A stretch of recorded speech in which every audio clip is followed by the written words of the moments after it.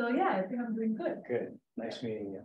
Well, nice meeting everyone. I got to give you a lot of credit for those of you who are speaking, sounds like English as a second language or a third language, whatever it is, because I can't imagine how difficult that is walking into another country and just trying to find your way. So when you're looking for the right word, I mean, I give you so much credit for the effort you guys make. And you guys sound great. I mean, I don't know what I'd do if I was in your country doing this. I'd be really struggling. So good for you. Well, I'll get started. So I'm going to try to, we don't have a remote. So I'm going to try to control from over here and try to walk over there. I want to be engaging. Remember, engagement is a two-way street. If you get engaged, you're engaged, but the person you're engaged to is also engaged. So it goes both ways, right? So I do want to be engaging here. I want you guys to contribute if you want to, ask questions.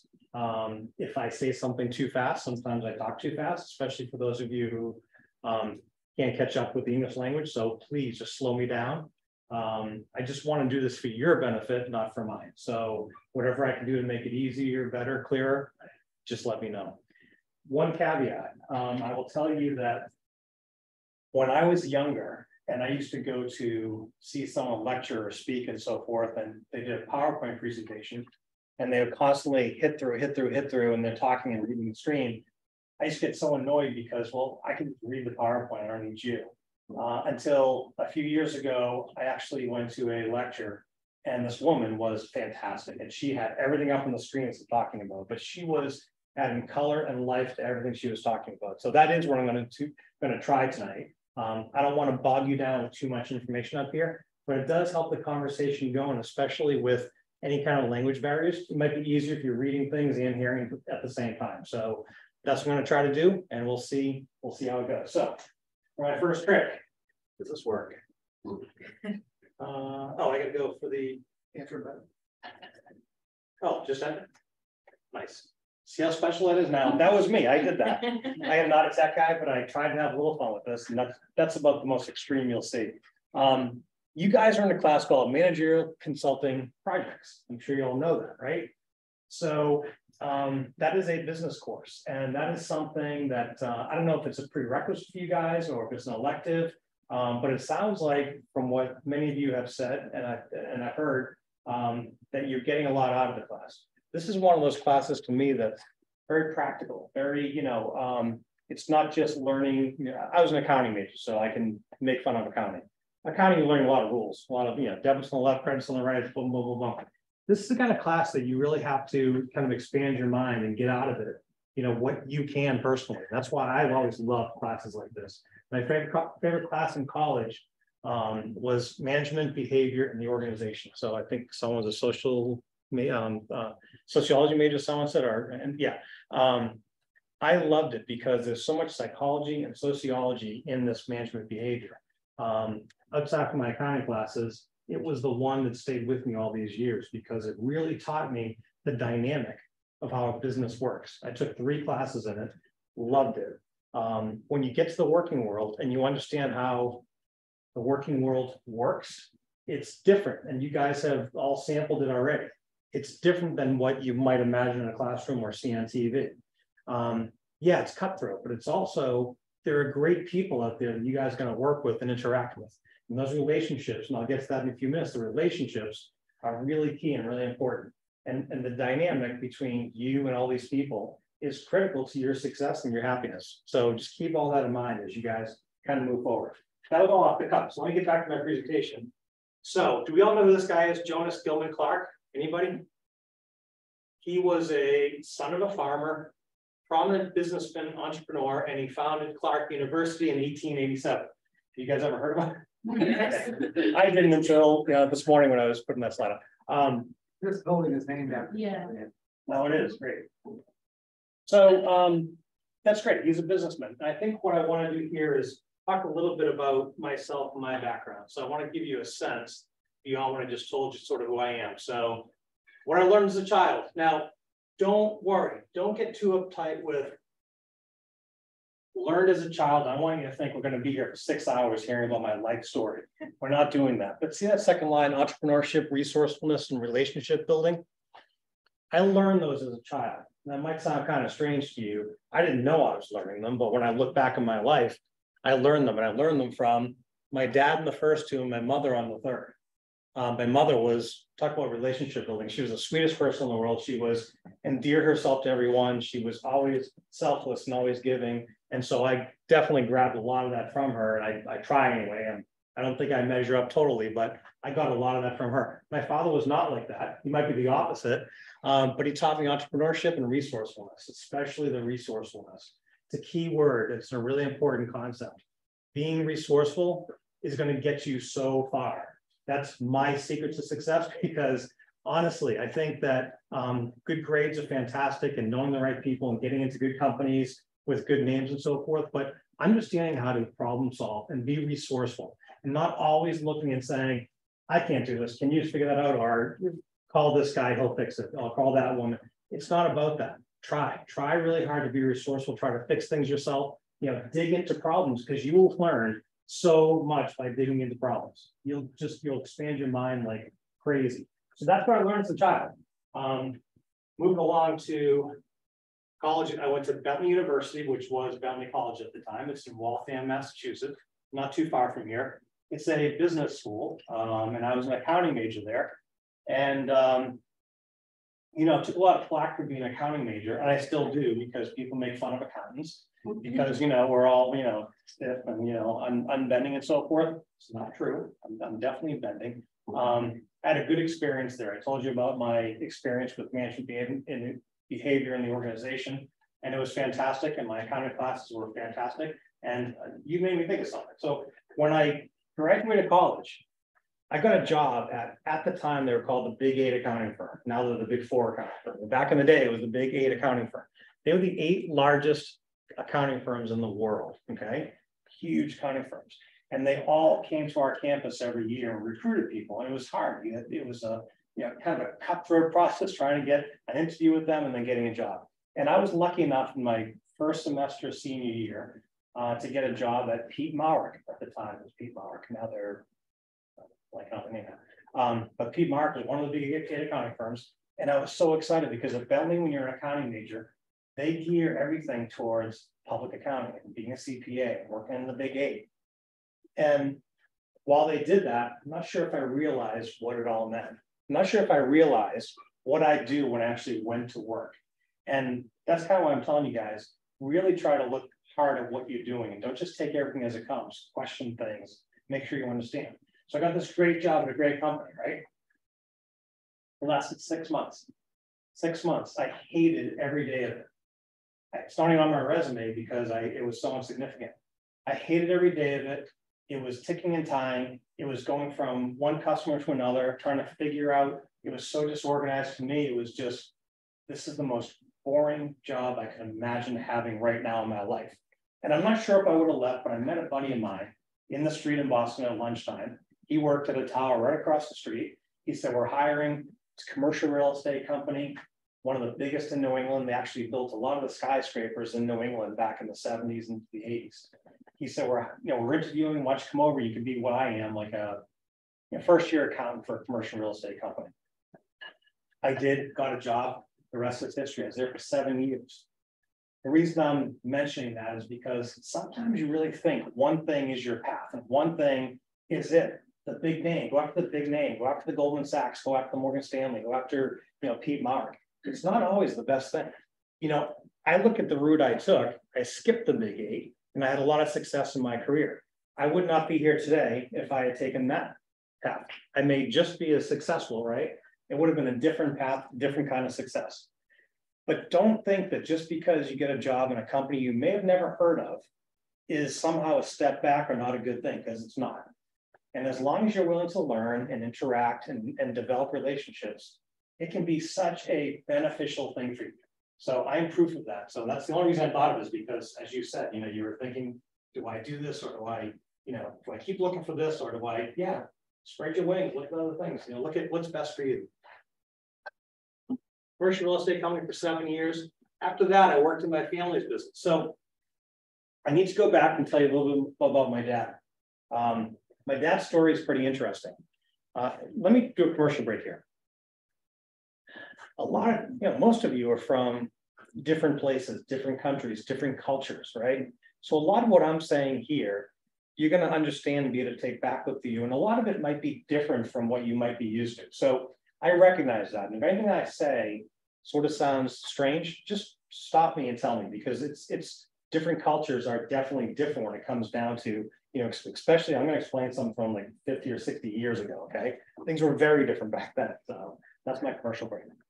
My dad was not college educated. He graduated from high school, quickly joined the military during the Korean conflict. He was in the military for, I don't know how many years, 3, 4, 5 years. When he got back from the military, college was not in, he was one of 6 kids in his family, no money in the family. They put rope around their pants to keep their pants up because they couldn't afford belts. That's kind of the type of family he was growing up in. So he came back, again, he's resourceful, right? So he went out and got some jobs, gathered some money, and he bought an old truck, just an old truck, a clunker. And he talked to his mother. His mother, Italian woman who was a great cook, right on the boat from Italy. She taught him how to make dough. He outfitted the truck with pizza ovens. He learned how to make pizza from scratch. He made pizza every day. He made the dough in the morning, let it rise, cut it all up, got it all ready. And he would drive the truck to wherever he possibly could to sell pizza around dinner time. He went to the projects. He went to the Coast Guard base in Boston. He went anywhere he possibly could. So this may have been the original food truck, right? We're all used to food trucks now. Okay, back then there weren't food trucks. This is my dad, he did it. Maybe some other people may have been doing it across the country or the world, but it was not a common thing. And I felt kind of strange growing up because people said, what do you do? My dad has a pizza truck. I'm like, what's a pizza truck? It was really a strange concept.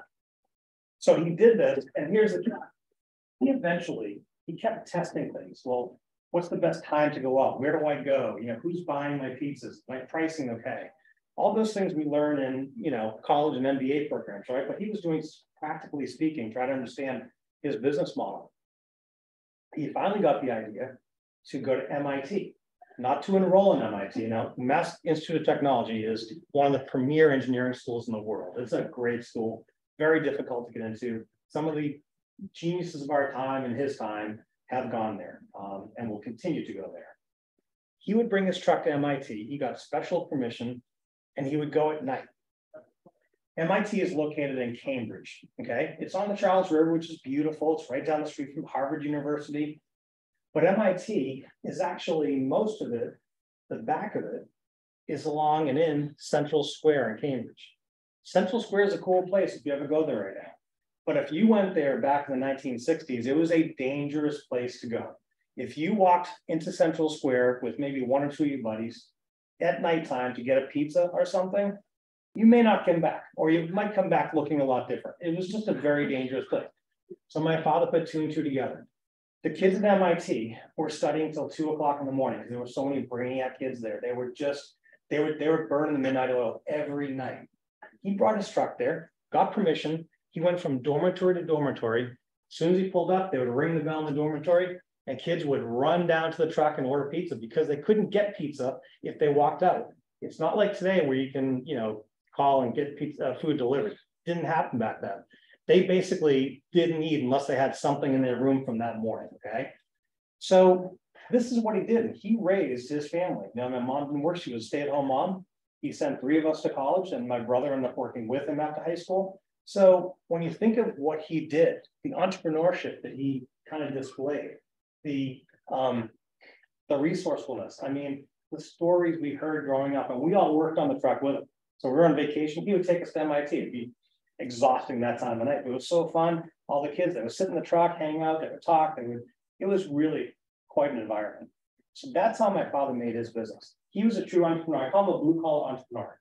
Not the type that you see, these in the skyscrapers. He was a blue collar entrepreneur. He did it really from the ground up. And he taught me a lot from there. So my family business. 7 years in commercial real estate. I was kind of growing tired of it. I liked it, but I was like, I could use a change. My brother got sick. My brother was partners with my father since he graduated high school. And my father was aging. My brother was really kind of doing most everything, not everything, but most everything. They had gone from the truck. They were kind of still doing the truck a little bit, but they actually started managing a cafeteria, food service, in a corporate office building in Boston. My brother got sick. He was diagnosed with cancer. He went through treatments.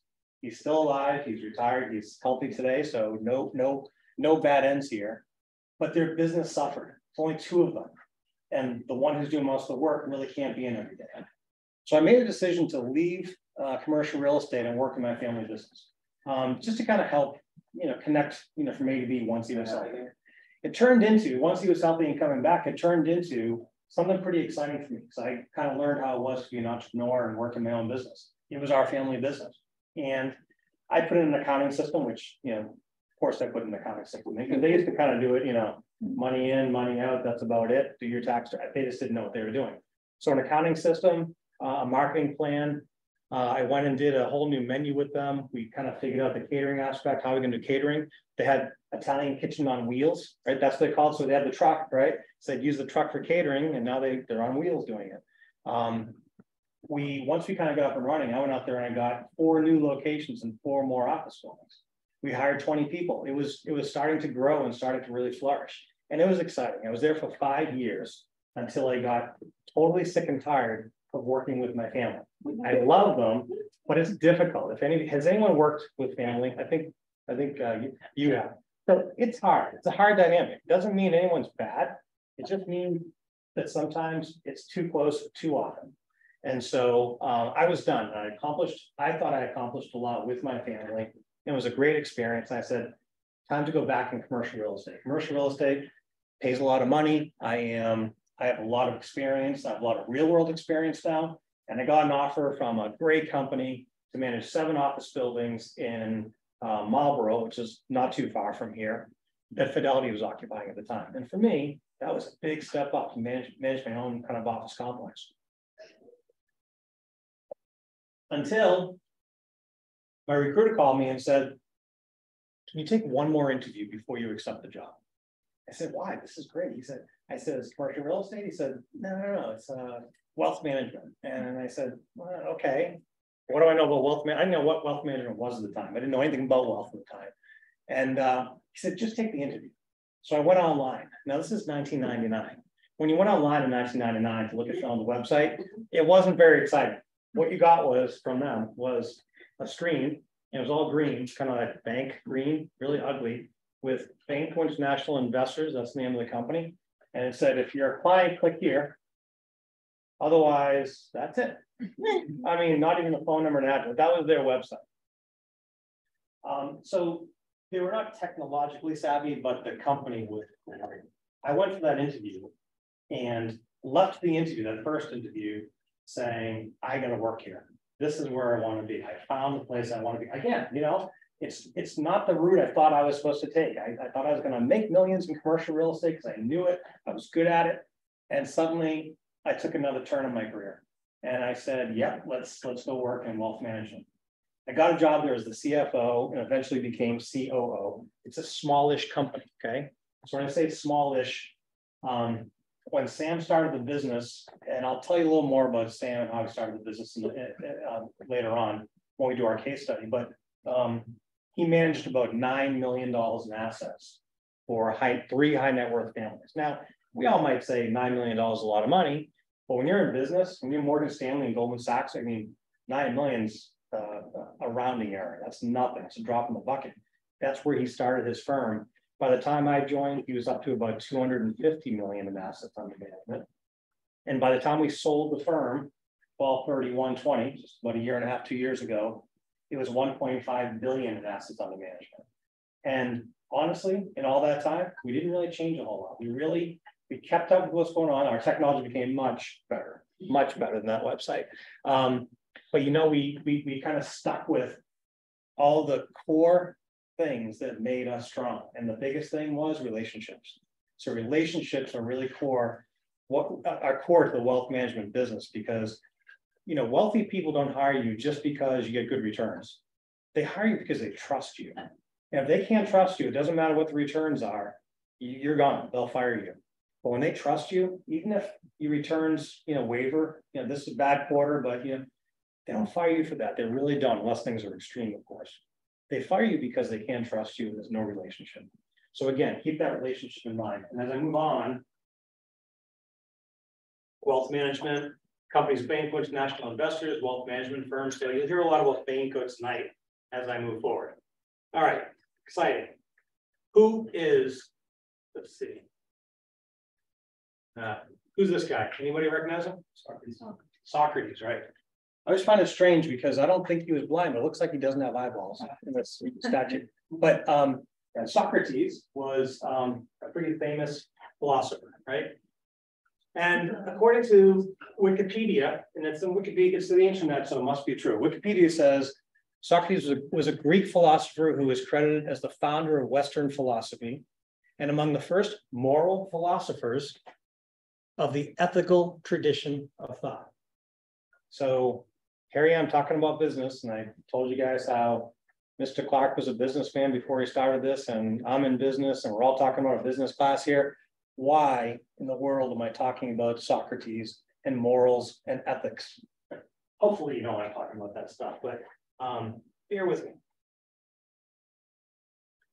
One of the most famous things Socrates is known for is to know thyself is the beginning of wisdom. Has anyone heard that before, or a variation of it? Yeah, it's not uncommon, but it's so deep and so important. He said, an essential part of knowing yourself must be recognizing the limits of your own wisdom and understanding, knowing what you do genuinely know, and knowing what you have yet to learn. So know what you know, but know what you don't know as well. It's just as important. But knowing yourself is critical. The unexamined life is not worth living. Sounds extreme, doesn't it? But what he's trying to say is, if you don't know yourself, how are you going to get to know other people? And if you don't know other people, how are you going to have success in life and in the workplace? If you really don't understand what's motivating people and causing them to do what they are doing when they're doing it, how are you ever going to figure out and understand where you fit in and how you fit in? So it all starts with you. It all starts with each one of you to really understand who you are, understand what your limits are, and understand what you don't know. Because what you don't know, you got to figure out, be resourceful, or you partner with people who do know. And that's really critical as well. Okay, does anyone know who the guy on the right is? A lot of people are not from the United States. Who is it? Bill Belichick. So Bill Belichick, for those of you who are not from the United States, the game of football, you've heard of football? American football, different than, it's not soccer football, it's American football, funny shaped ball. So Bill Belichick is the head coach of the New England Patriots, who are right down in Foxborough. And for the last 22 years or so, they had a phenomenal amount of success. They had the best quarterback in the history of the game playing for them in Tom Brady. You may have heard that name. He is arguably the best U.S. football head coach of all time. And even his enemies will probably say the same thing. So he's a pretty serious guy, serious dude. And this is what I kind of found interesting. So this Socrates and this Belichick, don't they kind of look alike? I mean, seriously, if Bill had a beard, right, and Socrates had eyes, look at the noses, the jowls, they look pretty much very similar, don't they? So maybe Bill Belichick is today's guru. This is what Bill Belichick says. Put away your social media and put your energy into building relationships. Sounds like an old fogey, right? Okay, social media is good. We all use social media. I do. We all do, okay? He doesn't. He makes fun of it, whatever, but social media really works for him because people are using social media on his behalf. What he's really trying to say is true, though. We can't just live in social media. We have to live amongst each other. We have to be in front of each other. I taught a similar class like this last semester over Zoom. And it was great, but I did not get to know those folks nearly as well as I know you guys right now. Like at this very moment, I feel more connected with you as a group than I did to that group just because we're here in person. So what he says is, put your energy into building what he calls real relationships. Success comes from relationships with people you know personally, not from strangers who you like on social media, online. You've heard all this stuff before. Here we go. Belichick traces his own career achievements to the many coaches, analysts, players, and others in his sport that he took the time to know authentically. Real, real, not just over the internet, not just I know someone who knows, I know a guy who knows a guy. He really got to know them. Now, when you know his personality is like, doesn't seem like a very friendly guy. He hates the media, so he's really crass in front of cameras and so forth.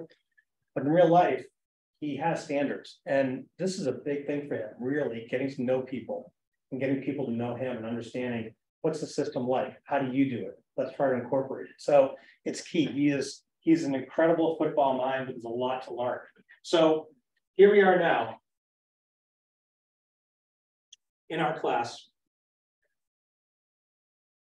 So here we are in our class, and the question is this: why did I spend, I don't know, about a half hour? I think I just talked 20 minutes to a half hour, mostly talking about my life, ethics, morals, Socrates, American football, Bill Belichick. It sounds like it has nothing to do with this class, right? So do me a favor, someone tell me what you hope to get out of this class. What do you think the value of this class is this semester? Anybody? Don't be afraid. What do you think you're going to get out of this class? I mean, it's kind of like what I've already gotten out, but I think that undergrad or just, I don't know, college in general, it does such a good job of, giving you a list of classes that you just develop tools. I mean, I'm sure if you take account, you can relate to that. You need certain classes to build onto each other, and then, ultimately, then you get to really harness the power of Excel, right? Like, everything builds up to one thing, and it's like, well, what is it building up towards? And I feel like, now I have all these tools. This class is the playground, and it's been a lot of fun being able to, be in this class with everyone here and everyone talk about their clients. And then it's like, oh, we all have different problems, but kind of the same solution. And we all kind of need each other to get to that solution. And it's been a lot of fun. And I think that translates really well to just, my whole entire kind of academic career. Yeah, I like that. I like that description, especially the part where you're leaning on each other. You leverage other relationships with people and so forth. And it helps you try to figure out what that is that you're going to achieve. Where are you? What are you trying to get? Where you're trying to get to? As much as you guys might think, I don't think anyone has it figured out yet. I mean, I'm 57 and I'm still kind of trying to figure out what my purpose is in life, right?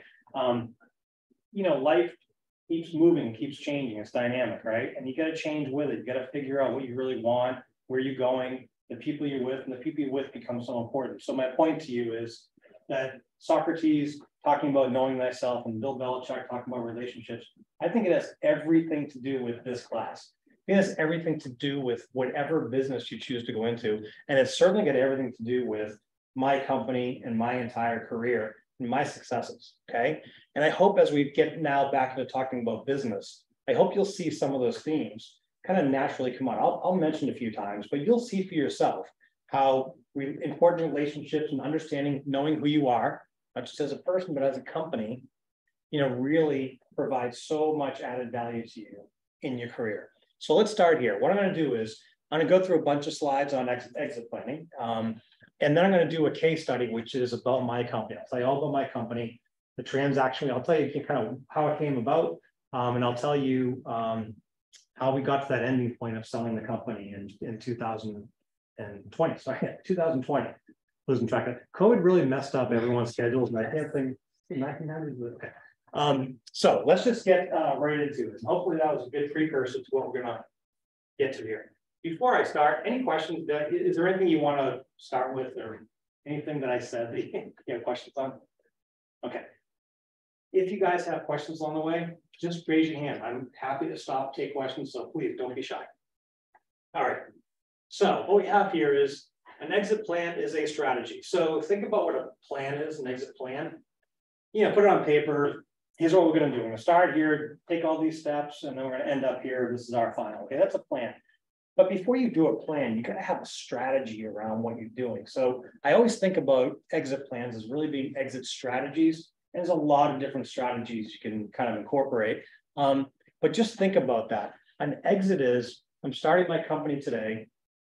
What am I going to do with it? Well, I think what I'm going to do is I'm going to do a couple of rounds of financing. I'm going to take some partners on board. I'm going to develop this project. And then Google's going to buy me in 5 years for, $2.3 billion, whatever it is. Like, you kind of have an exit in mind. Like when you start something, what do you hope to accomplish with it, right? Now, most people starting businesses make the mistake of not really doing that. They say, my dad didn't do it. My dad said, I don't know. Oh, I know. Truck, pizza, I'll just do this. Like, he wasn't thinking, how am I going to exit someday? He was not thinking about monetizing his business and, taking on partners and doing rounds of financing. He didn't know any of that stuff, right? For this day and age, all the people that you guys are going to bump into, and you guys yourself, you guys are all going to be in a position to be trying to understand what your exit is wherever you are, even if you get a job somewhere. How long are you going to work there for? And what are you going to accomplish there? And then you're going to take it somewhere else and do something else, start your own business. I've heard a couple of people say. So think about an exit strategy as being your plan, your story. What's the story? What do you hope to accomplish? Where are you going? So I define an exit strategy as the ultimate goal of an owner, a group of owners. So think of any kind of owner, transitioning a company from its current construct, whatever your company is, whether you just started it today or it's 10 years old, whatever today's construct is of your company.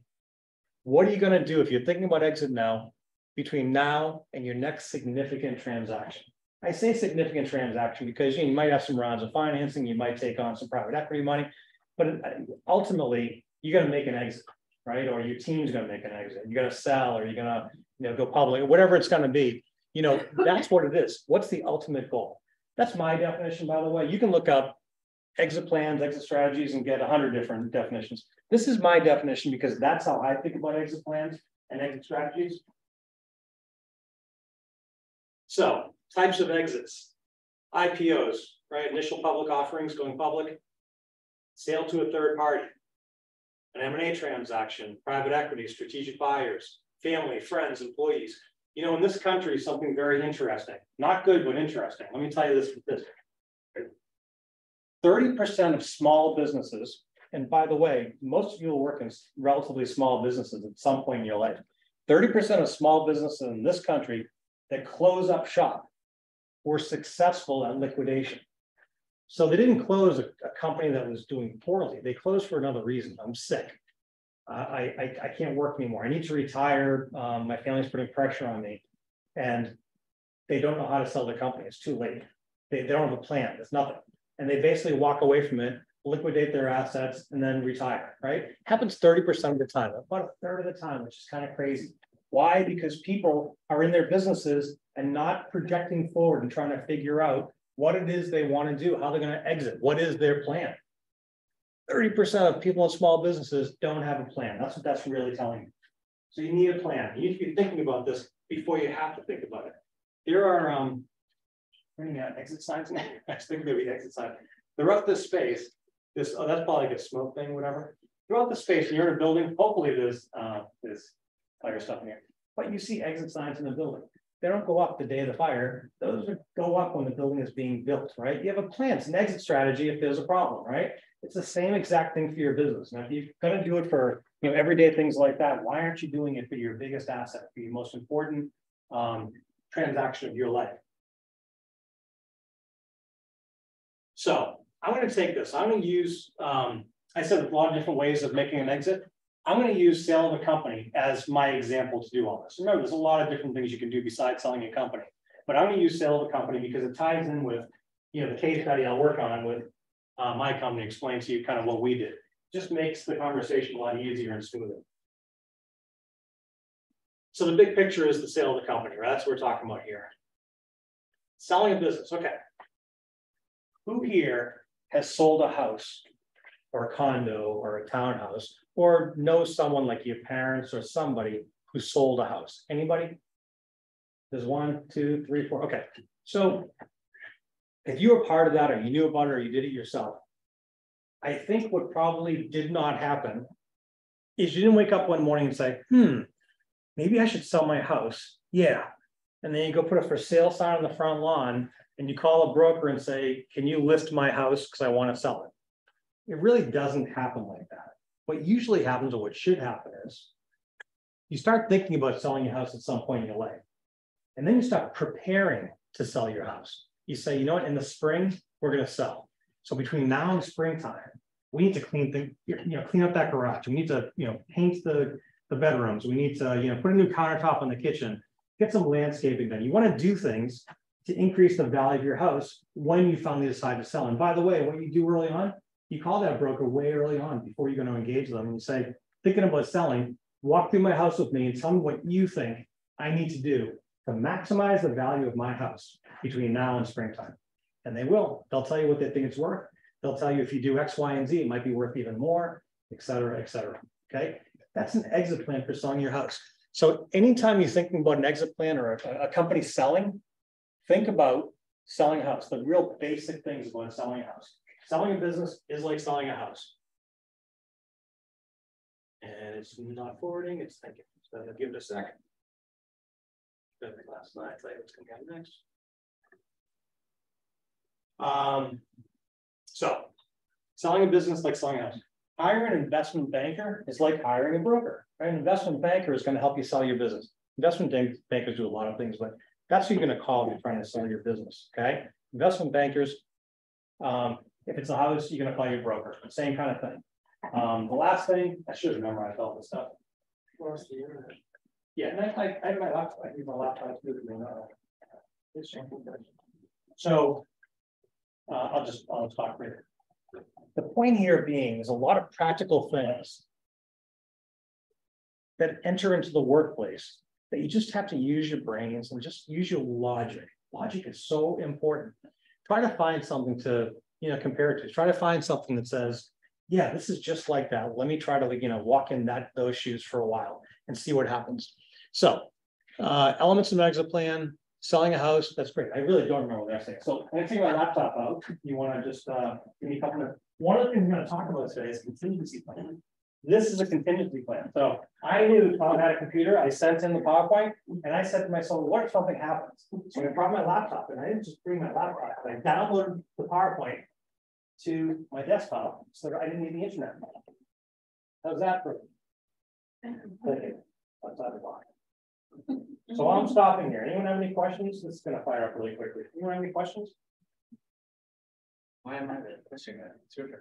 I have a question. Everyone does. So I have a question. Yes, go ahead. So what time is the best? What is the best time to study accounting? Great question. It's a really good question. So you'll see as we get into the presentation. I'm going to say it depends a lot today, right? It depends on so many things, but it's a critical question, right? So it depends on the type of company you have, right? Are you a seasonal company or, because sometimes your company's seasonal where in the holiday season, you make a lot more money. So let's, pad our numbers right before we sell. It's going to look the best. Depends on the type of company you have. It depends on the industry you're in. It depends on what sector that industry is in. Depends on a lot of different factors. So obviously you want to sell when the market's going, right? It is healthy, or right before it starts going down, really is when you want to sell. But no one really knows when it's about to go back down. We sold at a great time. We were really fortunate to sell at a really good time because our business, our industry was just soaring up. So the multiples, you know what multiple is when you're talking about selling a company? So when you're selling a company, people talk about multiples, meaning a multiple of profit or a multiple of EBITDA. EBITDA is earnings before income tax, depreciation, amortization, whatever. It's profit, okay? So a multiple of profit. So I have $1 million of profit and my multiple is 5. I'm going to sell my company for $5 million. It would take the buyer about 5 years to kind of make back their investment, right? Very simplified what I'm trying to say here. But the multiples are really critical. So in good times and healthy times, those multiples tend to go up and the value of your company is going up. And that's what we kind of saw. They were both going up at the same time. Value of wealth management firms and the multiples. And we hit it at a perfect time where we just maximized. Then we sold 12/31/20. So we sold our company during COVID from our living room. So in my living room, we're in my slippers and I'm selling a multi-million-dollar asset, right? It was very strange, but here's the critical thing. We chose to sell the company, so I'm getting to the case study. We chose to sell the company in late 2019. None of us heard about COVID. No one knew what COVID was at that point. By the time first quarter of 20 came, COVID hit. Everyone was sent home. Our technology, did it work? Yeah, it worked great. So that's what I said. We really developed our technology pretty well. Everybody worked remotely. It was all well and good. But we were so scared during that time because timing is everything. We thought we were hitting the perfect, everything's going up. This is great. And as people are, and the markets, by the way, took a hit kind of early on, right after COVID, they took a big dive because they were really healthy. But then they kind of started going back up again.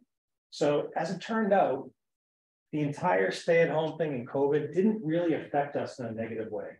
all the offers we were getting, kind of understood COVID's going to come, but it's also going to go and things going to normalize, and markets were still strong. And we were nervous about a lot of other things at the time. We were nervous because as we kept going into 2020, there was a presidential election coming up in November. Donald Trump was leaving the White House and Joe Biden's coming into the White House. And the dynamic of a Republican president leaving and a Democratic president coming in, and the promises and effects that we thought were going to take place with taxes, because everyone, including Joe Biden, thought the capital gains rate was going to go skyrocketing, right? So if you sell your company in 2023, we thought instead of paying 15% cap gains, we might have to pay 30% or 40%. They were really talking about big increases. And luckily, when it came down to it, Joe Biden decided, I don't even say Joe Biden, the administration and the powers that be did not increase the cap gains taxes. So we lucked. So let me say this. We made sure we sold our company before 2023, because 2023 is when the taxes were enacted. So we sold on 12/31/20. So timing is everything, right? I just gave you all the reasons why timing is so important, but that's very specific to our business, our industry, our sector, and kind of what was going on in the world. So many things in the environment can really affect that. So great question. I have another question about the multiples. What decides the multiple now again? Was it only looking at EBITDA, or what is it dependent on every brand? Yeah, so that's the same answer. Depends on the industry you're in, depends on, kind of what the economic environment is. Obviously, supply and demand it's gonna dictate a lot of this stuff. So multiple sort of, I don't know how they ever kind of came up, but think of it this way. If in my simple example before, my profit every year is $1 million. If I sell my company at a 5 multiple, I'll sell it for 5 million. I walk away, and the new owners, they just spend 5 million, but they'll, in the first 5 years, assuming nothing changes, they'll make $5 million, and their payback is a 5-year payback. And that's really simple, and things aren't that simple in real life. But think about that, it's a 5 multiple. A lot of times the multiple is derived because it's all about payback. When am I going to get my payback? When am I going to buy this company? It's going to be profitable. I'm buying the technology. Maybe it's not about profit yet. It's really about the technology, layer their technology and your technology, and suddenly you're streaming. But somehow, some way, there's payback, right? And whatever that payback time frame is, kind of dictates where your multiple is going to sort of start. And then you negotiate up or down. It moves, it changes. And here's the other thing. Multiples can be tricky, because when you say, oh, multiple of EBITDA, or I'll call it profit, multiple of profit. Okay, sounds straightforward. Are you talking about profit from the last calendar year? Or are you talking about profit based on next year's budget, what it's going to be when you buy the company?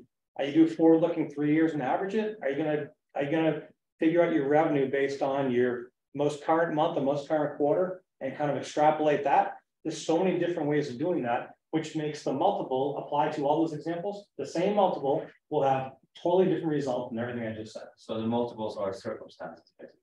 Yeah, you can look at it that way. I look at it like this. I think multiples are a farce. I really do. I think multiples are whatever, you can figure out the multiple after you sell the company. I sold for this. This was my profit. The multiple was X. By the way, you get a multiple of revenue. There's a lot of other multiples, but the most common is profit.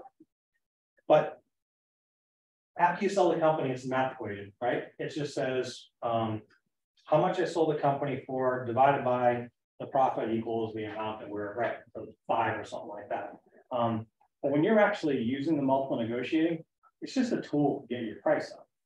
Once you say, what you're fighting as a seller, you're fighting for forward-looking numbers because the markets are going up. So we fought for forward-looking earnings, and they were fighting for no, do you last year, maybe the average of the last 3 years, whatever.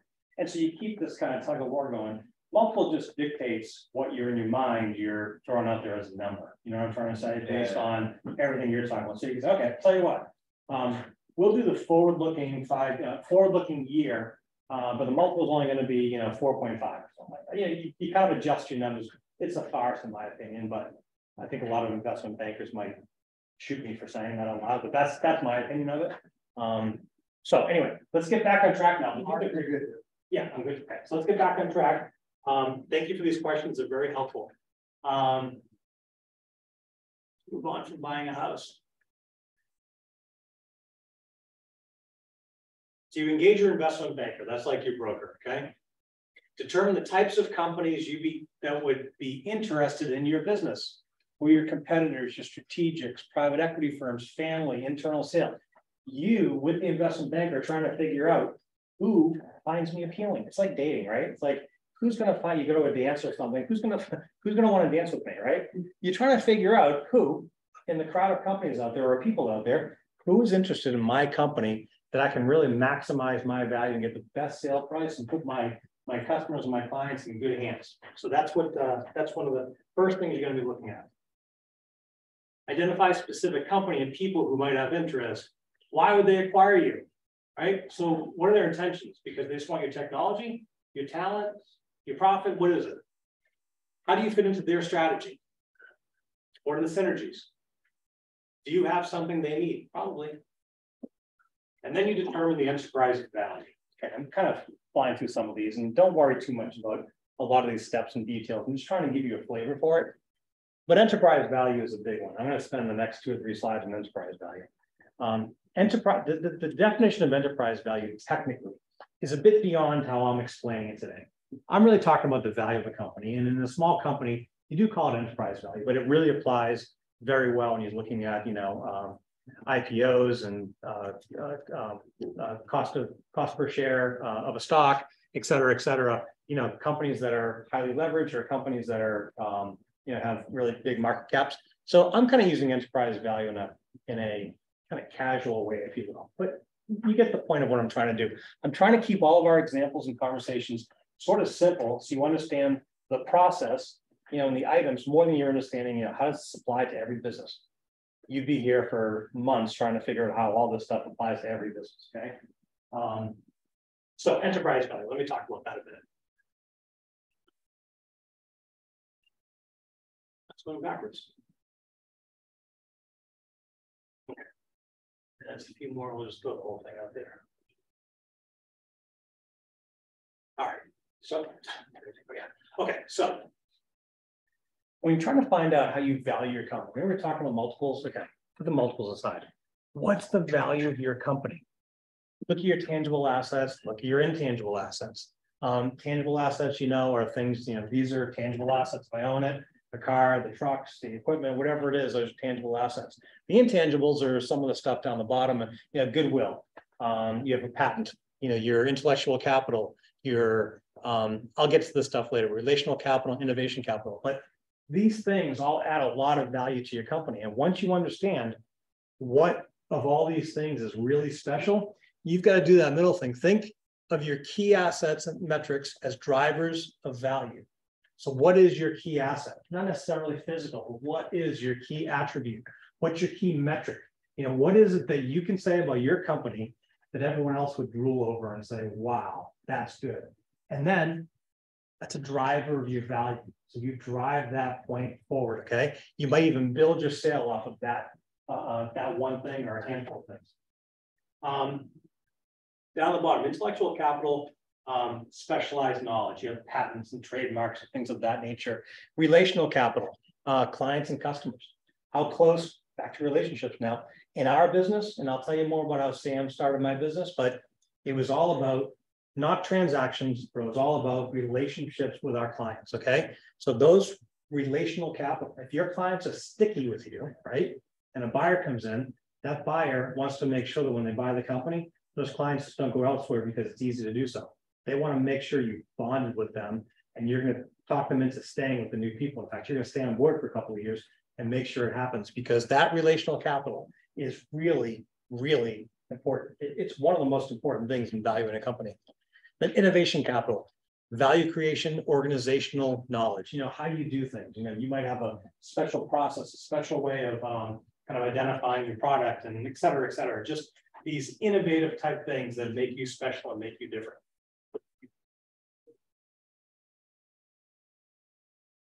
So these are going to be more general topics under this. I have general ways of thinking about valuations. Varies by company, industry, and sector. No one understands your key metrics, the economic environment around you. I'm saying this fast because we've kind of already been through this stuff, and I think you kind of know this stuff. Your specialties, your expertise, your patents.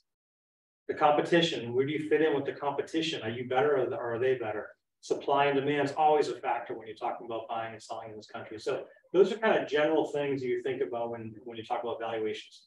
Now we get into the analytical. So if you're thinking about an analytical way of valuing your business, where do you think you start? You want to analyze your business, where do you start? What do you look at? Current financials. Current financials, okay? And your current financials are going to be your income statement, your balance sheet, and your statement of cash flow, your cash flow statement. 100 different ways. So balance sheet, income statement, statement of cash flow. Cash flow is critical. Okay, cash flow is this is my words. It's the lifeblood of your company. Cash flow statement shows how well the company is generating cash. It makes sense. It's kind of obvious, right? But it's so important because if you use any of those are the three most popular statements for companies to look at. There's plenty more, but those are the three biggies, right? If you use any one of those three statements, balance sheet, income statement, cash flow, if you use just one of them, you could be misled so badly. You might have a strong balance sheet and a strong income statement, and your cash flow might be ready to just fizzle up tomorrow. Okay. And you can have plenty of cash, yet you're about to go this way with your profits because something just happened in the market and your product is no longer needed. So my point is you've got to look at all your financial statements. Cash flow is critical because nothing happens if you don't have cash. You can't pay your employees, you can't innovate, you can't pay your rent. So the cash flow is really critical to stay on top of it. Three things. The cash flow is going to be looked at from your operations, cash flow for revenue coming in from your sales and expenses going out just to pay the bills and to develop your product and so forth. Cash flow from investments, what kind of investments is the company making or who's making investments in you, and then financing, your debt service and so forth. So cash flow from each of those things gives you kind of three different ways of looking at your company from a health standpoint. I always think about a statement of cash flow as being like a health checkup. How healthy am I? It's kind of a quick and down and dirty way of looking at it. There's the direct and indirect method, which I kind of think of it as a cash and accrual accounting. It's just two different ways of running a cash flow.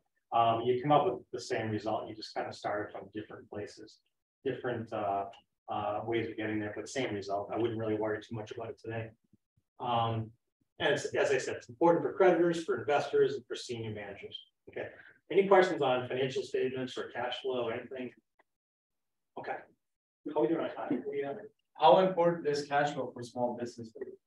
It's probably more important for small business because so in a small business, let's say if 10 employees, you're an electrician, you have 10 employees, it's you and 10 people. Obviously you need to pay them every 2 weeks, right? Or every week, depending on what kind of schedule you're on. If they're on health benefits, you got to be paying a lot of money for their health benefits and dental and all that other stuff. Workers' comp insurance, all the other expenses, putting gas in your van. So if you don't have any cash, right, you got to start using debt, right? Credit cards. Everyone goes to the credit card is the first thing they do.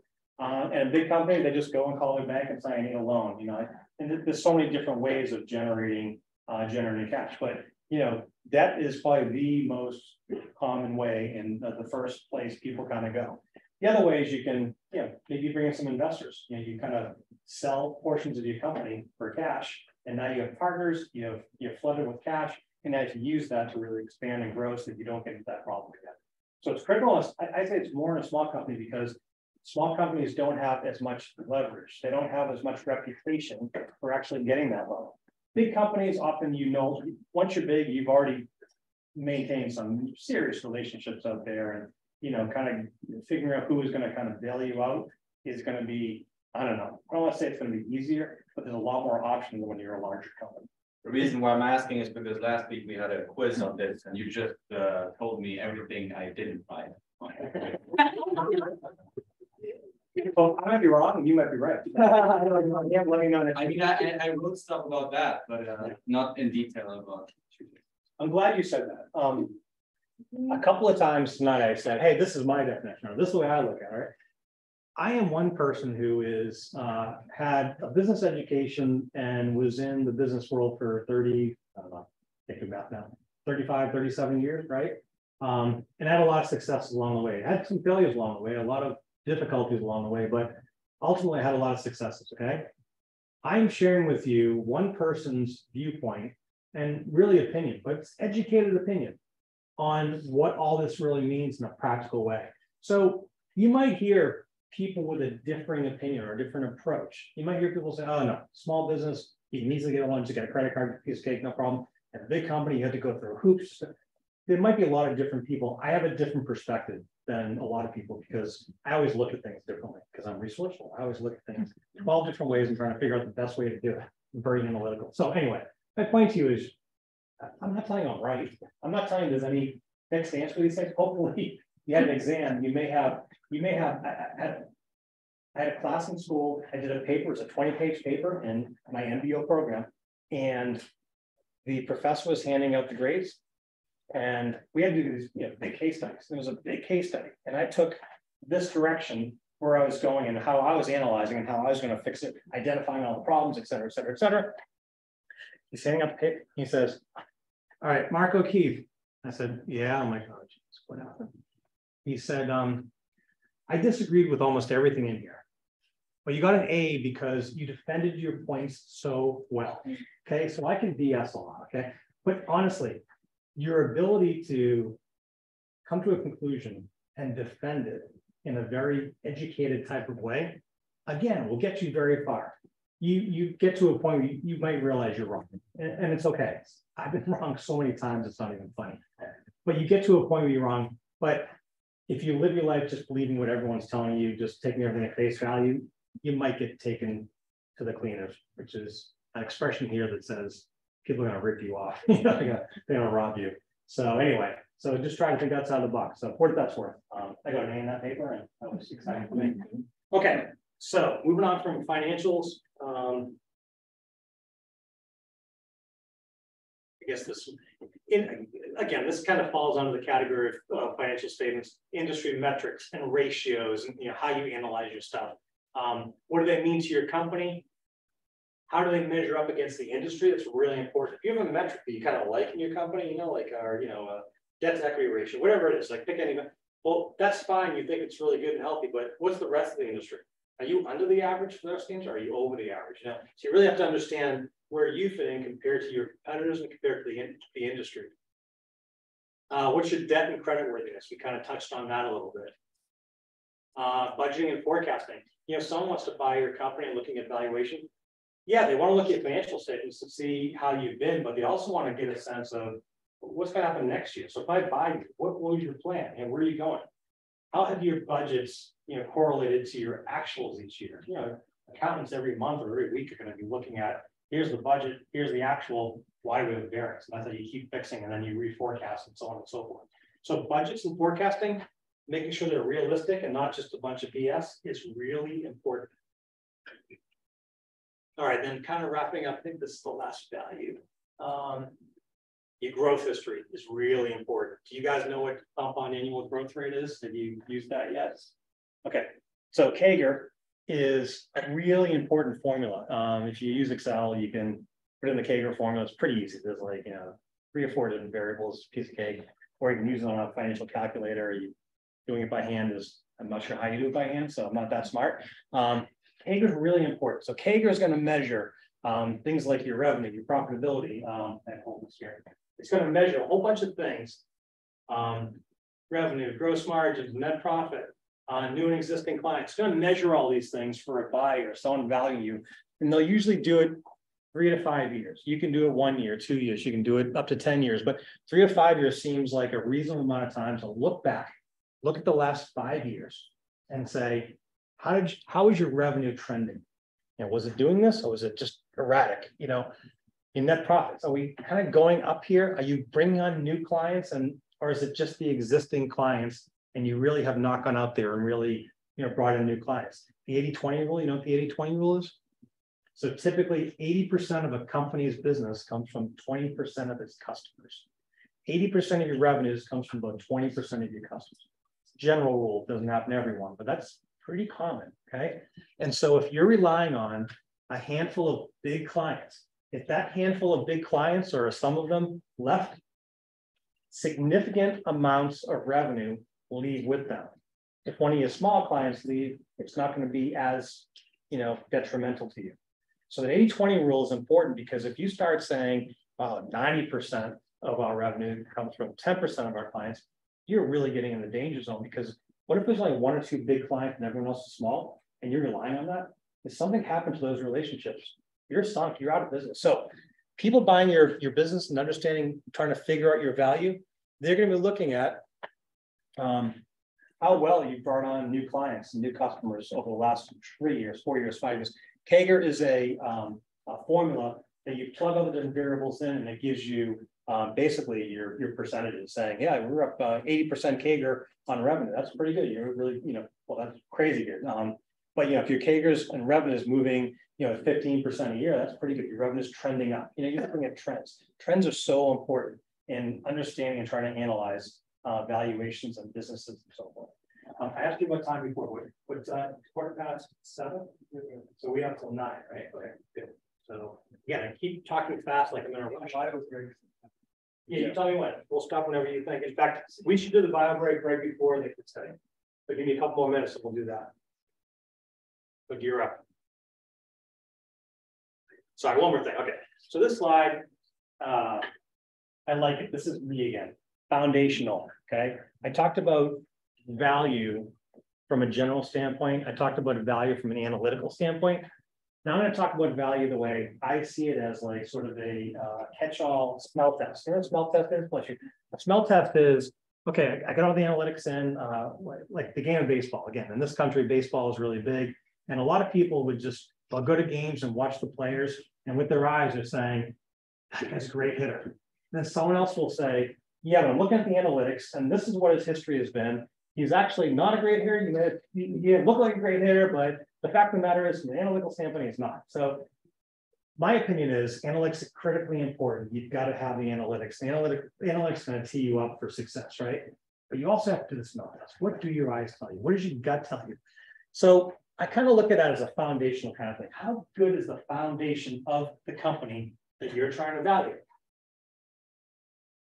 A poor foundation cannot sustain great analytics. I would like to tell you that's an old saying, but I made that up, okay?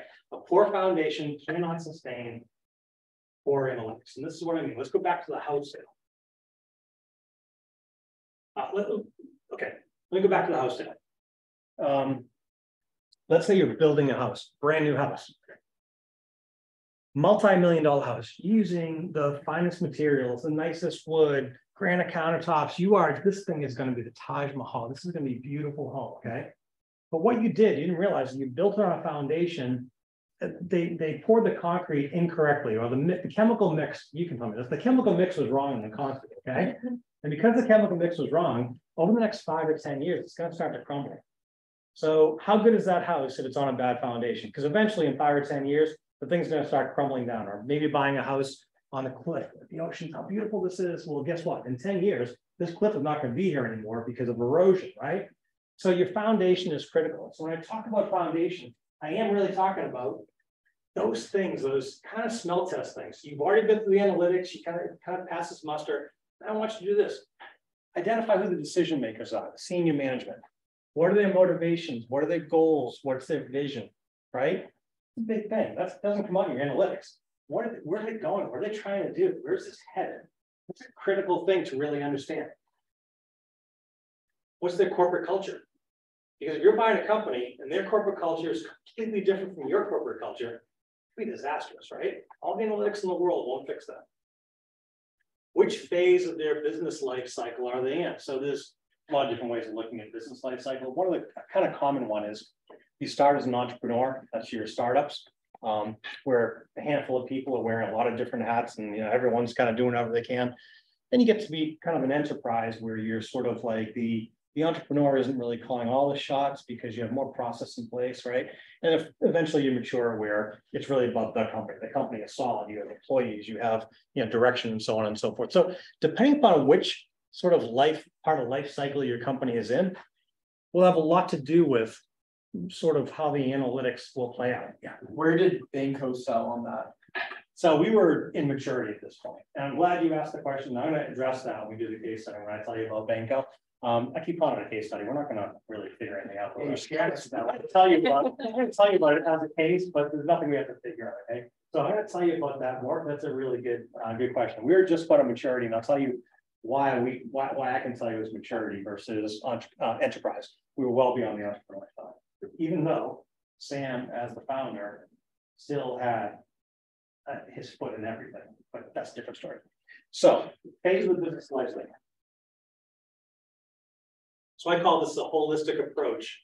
You need to use active listening and engagement. I talked about engagement when we started tonight, right? So active listening is really listening to the people you're interviewing, the decision makers, senior management, and so forth. Active listening is when they're talking, don't be trying to figure out what your next question is. Be listening to their answer and engage them. If you don't really understand it, ask them more about it. Ask them to be clear, right? That active listening is going to give you a huge education. So make sure that's the case. Then entrepreneurs, okay? I have one, Sam. They're a unique breed. If we have time at the end, I'll talk about entrepreneurs. I have a slide on it, but if we have time at the end, but they are a unique breed. So you need to, when you're interviewing an entrepreneur, you've got to really understand how to interview them to make sure you're getting everything you need to get, because they are salesy. I met Ben last week. Oh, they met Ben. So Ben was a great salesman, right? Yeah, Ben, right? So he could sell an ice to an Eskimo, whatever. I mean, he's a good salesman, right? So if it's Ben, you gotta like say, okay, strip them of all the sales. Say, no, tell me, what is your plan for next year specifically? What do you like? You gotta nail them down, because they're idealistic sometimes, right? I mean, they're successful, they're great, but someone needs to ground them. So I'll get into that more if we have time at the end. So I say sometimes you need to dig deep to reveal true intentions and underlying motivation. Yeah. Would you say that this slide, which you're presenting here, has similarities with the ESG principle of investing? Could. I mean, ESG is a type of investing for a purpose, right? Environmentally sound purpose, right? Or social. Yeah, or social, yeah. So it has a specific purpose in mind. So if I was going to buy your company and you have an ESG platform as a big part of your investing platform, they'd be really significant. Do I buy into it? So I need to find out from you is why is it important to you? How do your customers really respond to it? Do they really want it? It's great as long as it's making money, but what if the return started? What if the performance went down? Are they really serious about the implications environmentally, right? Because sometimes people are gung-ho with social issues, but when it kind of meets them in their backyard, sometimes like, yeah, no, right? So that's something you have to really delve into and see, how strong is your clientele? Is this something that's going to last in the future? So I don't know if that helps, but that's kind of how we have it. That's kind of the G of the ESG. Yeah, absolutely. So, I want to tell you something too. I'm looking at, I'm doing a lot of this based on the transaction that we just had, because I know most about it, but I've spent probably the last 15 to 17 years really studying exit planning, and mostly for smaller businesses. Like I think about today, smaller business. $1.5 billion is a lot of money out of, under management, but it's small compared to Morgan Stanley and Goldman Sachs, Fidelity and State Street. So I've really got to know it, and you kind of form opinions, and you kind of say, I find this to be very important. And the next time I'd say, this is important. That's okay. You know what I mean? So again, these are one person's interpretation of this stuff. But anyway, a lot of what you'll see here is really me. It correlates to the company that I just sold. All right, good. We're off evaluation, and we're about to wrap up here, I think. Understanding problem areas. So know thyself, right? Back to Socrates. You got to look at your house when you're selling it and say, yeah, the countertops are a mess, the cabinets are chipping away, the landscape looks like crap, weeds out there. It's just, you kind of know, you can't walk around saying, no, it's my house, it's great, I love this house, it's great, sell it for whatever. No, because when someone comes in, they're going to look at you differently than you're looking at yourself. And if you don't know how you look and your house looks or your company looks, if you don't understand your real problems, then you're going to get caught at the sale time, right? Because they're going to come in and they're going to, look under the rugs and look in the closets, and they're going to come up with a whole bunch of things that are going to bring your sale price way down. If you had just understood your problems ahead of time and you just put your ego aside and said, okay, let's deal with these, let's figure them out, let's fix them before we go to market, you're going to have a much better valuation. So understanding your problem areas is critical. How do you improve and solve for deficiencies? I kind of said. Creating a detailed timeline, reverse engineering. So this is critical too. If you're putting together a an exit plan or an exit strategy, you might say, yeah, in 10 years, I want to develop our product. I want to have a couple of rounds of financing, and those rounds of finance can help us to develop sort of product 2 that are going to be on the heels of product 1 and blah, blah, blah. By the time we get to 10 years, I believe our company is going to look like this, and it's going to be worth this. And then that company is going to want to gobble us up for a ton of money, right? So if that's how you're thinking, do your timeline. Do a 10-year timeline, not reverse engineer. So if I know what I want to look like then, and I know what I look like today, as long as you're being honest with yourself, what's it going to take to get from here back? So you reverse it. You say, this is going to look like in year 10. So what do I need to be doing in year 9 to make sure that's happening? What does year 8 do to feed into year 9? You kind of go backwards and really develop and see sort of like, how many clients do I need? What's the pace of the clientele coming on board? Am I going to need to really get to that level of revenue in year 10? So reverse engineering on a timeline is really important. It kind of makes you a lot more serious about your goal. Because when you do the timeline, sometimes you say, I ran out of time. It's really going to take 15 years, right? But when you put it on paper, it's like, yeah, there's no way we're going to do that, except for a couple of miracles. Developing a contingency plan, like bringing your own computer just in case, something, the internet's not good. But developing a contingency plan is hard. Like, did anyone have a contingency plan for COVID specifically? No one even knew what COVID was. But people have companies have contingency plans. We had one. We all went home on that Monday, and the technology worked. That was our contingency plan, was to have remote technology, and it worked. Even though you don't know exactly what all the threats are going to be out there, you have a sense on what kind of threats they could be. Sometimes they're, from the competition. Could be your product. Could be a new innovation that came out that you never saw coming, and it's going to put you out of business to you. You got to have some kind of contingency plans. The most common types are for the senior management, the partners, the owners, and so forth. So if something happened to me, I had a contingency plan. If I get hit by a truck, there's a whole contingency plan on this is what I do in detail. And my boss knew where it was. I had keys to different things. I identified the keys. They were all locked up. And it pretty much said detailed on this is what's important for the next person to really understand and take care of so that things don't fall through the cracks. So contingency plan is really critical. Every large company, Bill Gates had a contingency plan. People have contingency plans because one wrong misstep or one wrong omission, and it's like, wow, we just lost a whole lot of information and institutional knowledge that we are never going to get back. So we just lost 2 years of our progress, So contingency plans are important. Know thyself. I'll say it again. Socrates. So the last slide. No, that was the last slide. So great time to take a bio break, and we can kind of reassemble whatever you want. I'll kind of go into the BAINCO break. Okay. Great turn. Take 5. Take 10. Thank you. You're welcome. Oh, you don't stand there. I'll start off.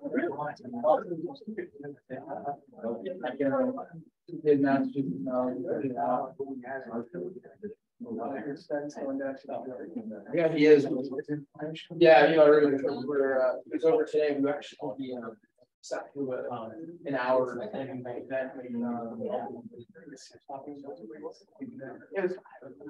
It was interesting. Except if you can find on YouTube, it's an event. Recorded it, whatever. And it had like questions and it's not that they said. It was nice meeting. It was cool. I'm definitely glad I did. But it definitely took a long spot.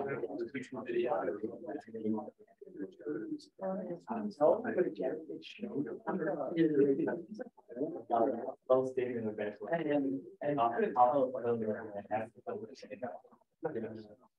My father actually did it, but it just so happened. I tell her because we were exactly what we chose, but was not the outline.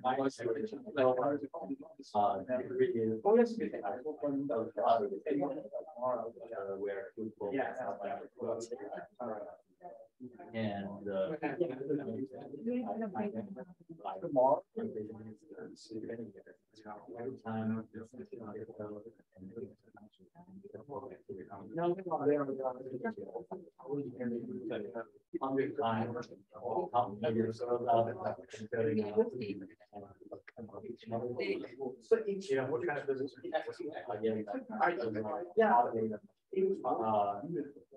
Oh, it looks like your color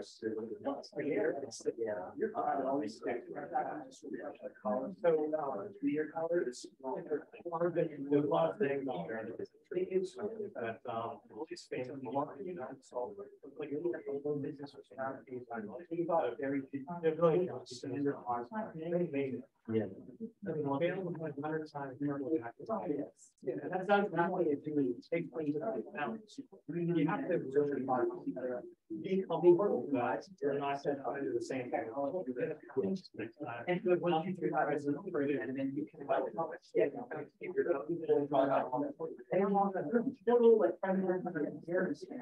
but tomorrow I'm still alive. Everyone will buy some.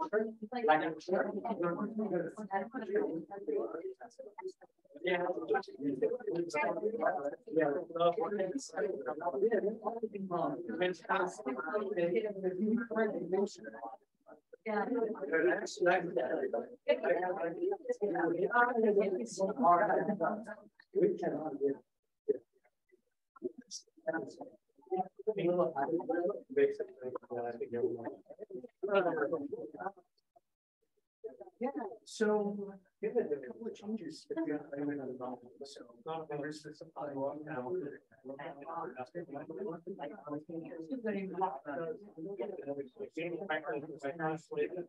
might be 1%, but if we see there's a lot of people, my son they want to talented musicians. Great, he does everything except yeah.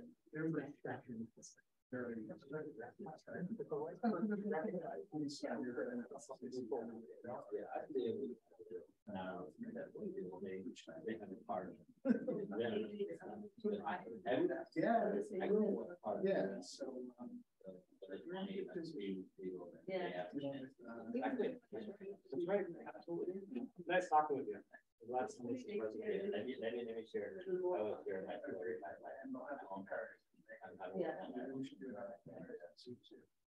Oh, great. Yeah, that's great. And I'm going to invite everyone to connect on the links if they want to, because it's nice to keep in touch if anyone wants any follow up. Are we done?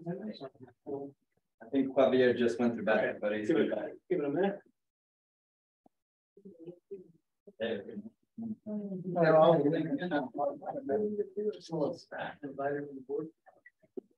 Yeah, no, I don't know.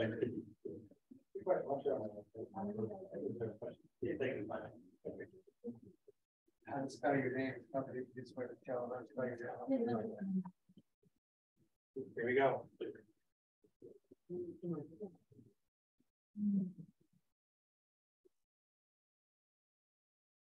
feel like I'm in kindergarten, first grade. I have bad penmanship, so I gotta really take my time writing. Otherwise, you will not be able to read it. If you guys use LinkedIn. Yeah. And you want to connect with me on LinkedIn, please do. I'm happy to connect with everyone. If I can be of any kind of help to anyone going forward, I'm happy to. And some folks from Tom's class last time we did this connected with me, actually helped someone who was interviewing and actually made a connection with her to someone I knew who actually got a job. Yeah, exactly. So, but you, right? Yeah, I'm mixing up two stories, but yes. My point being this: don't come to me because you want a job, because I can't give everyone a job. But it's a good example. People, the way to really succeed is to network.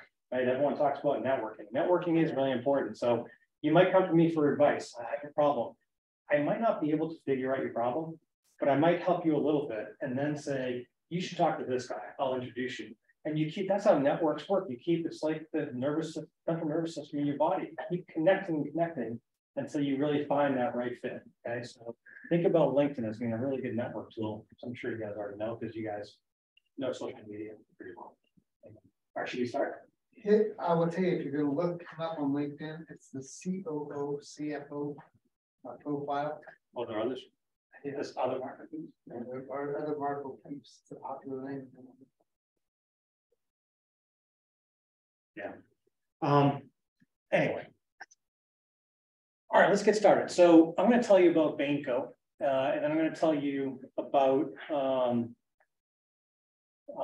sort of start to finish. I'm going to skip a lot of the middle parts, but really tell you who we were, how we got started, how we grew, how we went from those stages of entrepreneurship to enterprise to maturity, and then eventually sold the company. So I'm going to start with Sam. So Sam Bain started BAINCO in 1987.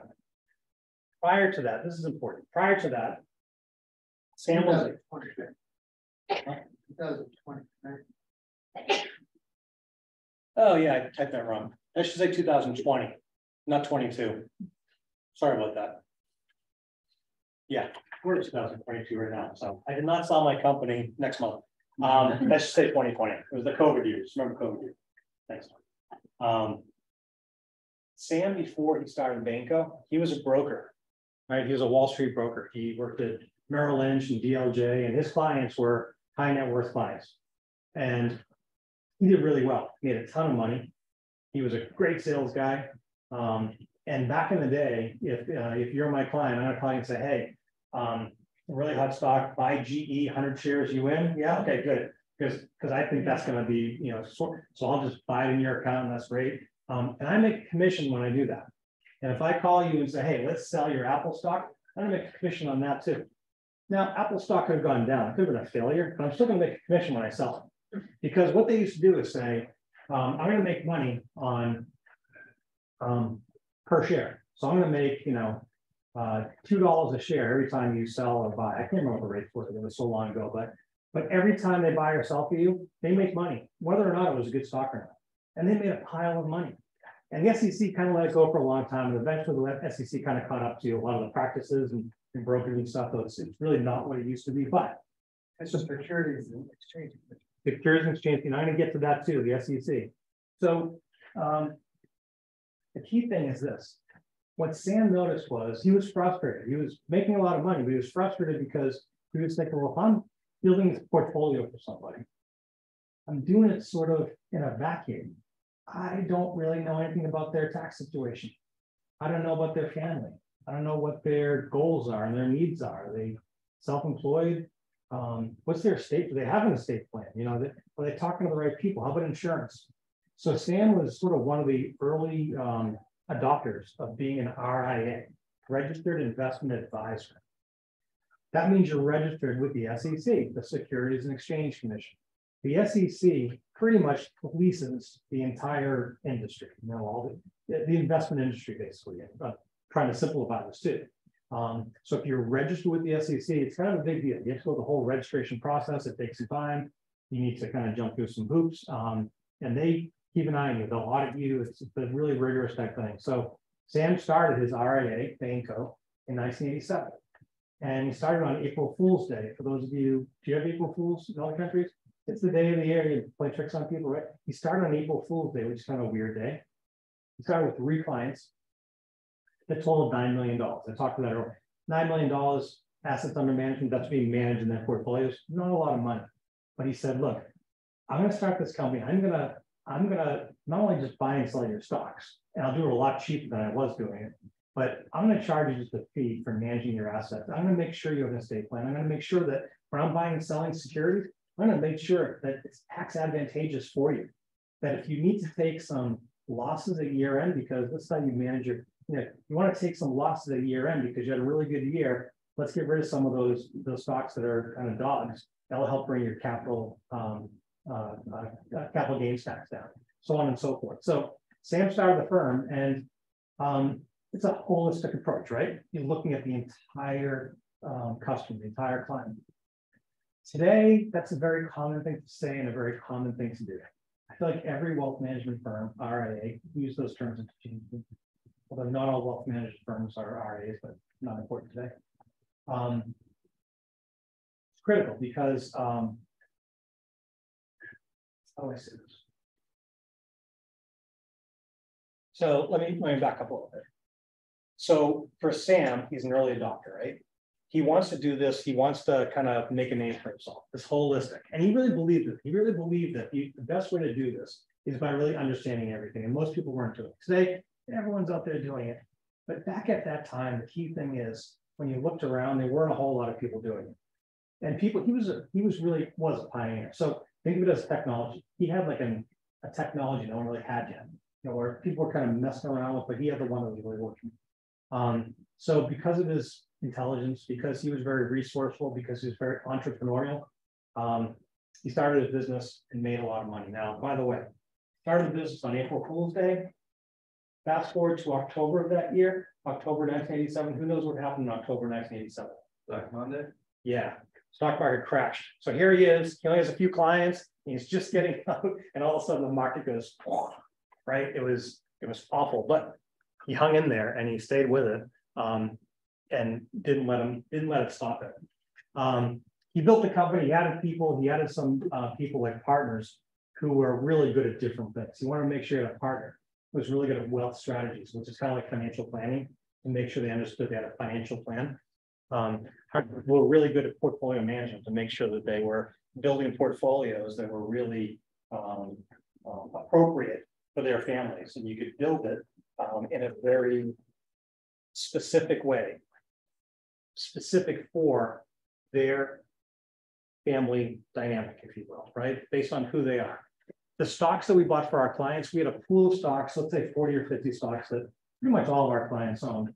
And they would generally own around the same ratios of the stock. But, if a client came in and was a tech person, had his own business, he already is investing in a lot of tech companies outside of what we do, then we're going to kind of lower his exposure to technologies and not buy as much tech, because you want to kind of level things out a little bit where you believe he should be have the right amount of risk he should have for that sector. Technology is a sector. I mean, it's not important, some of this detail I'm telling you, but just to get a sense of how he did things and why he did it. So he had a phenomenal amount of success hiring the right people to come on board and manage different aspects of the company. He hired me in 1999 as a CFO, eventually COO, and eventually I became one of the senior partners. And what I did was a little different than what everyone else did. Pretty much everyone else in the firm was client facing.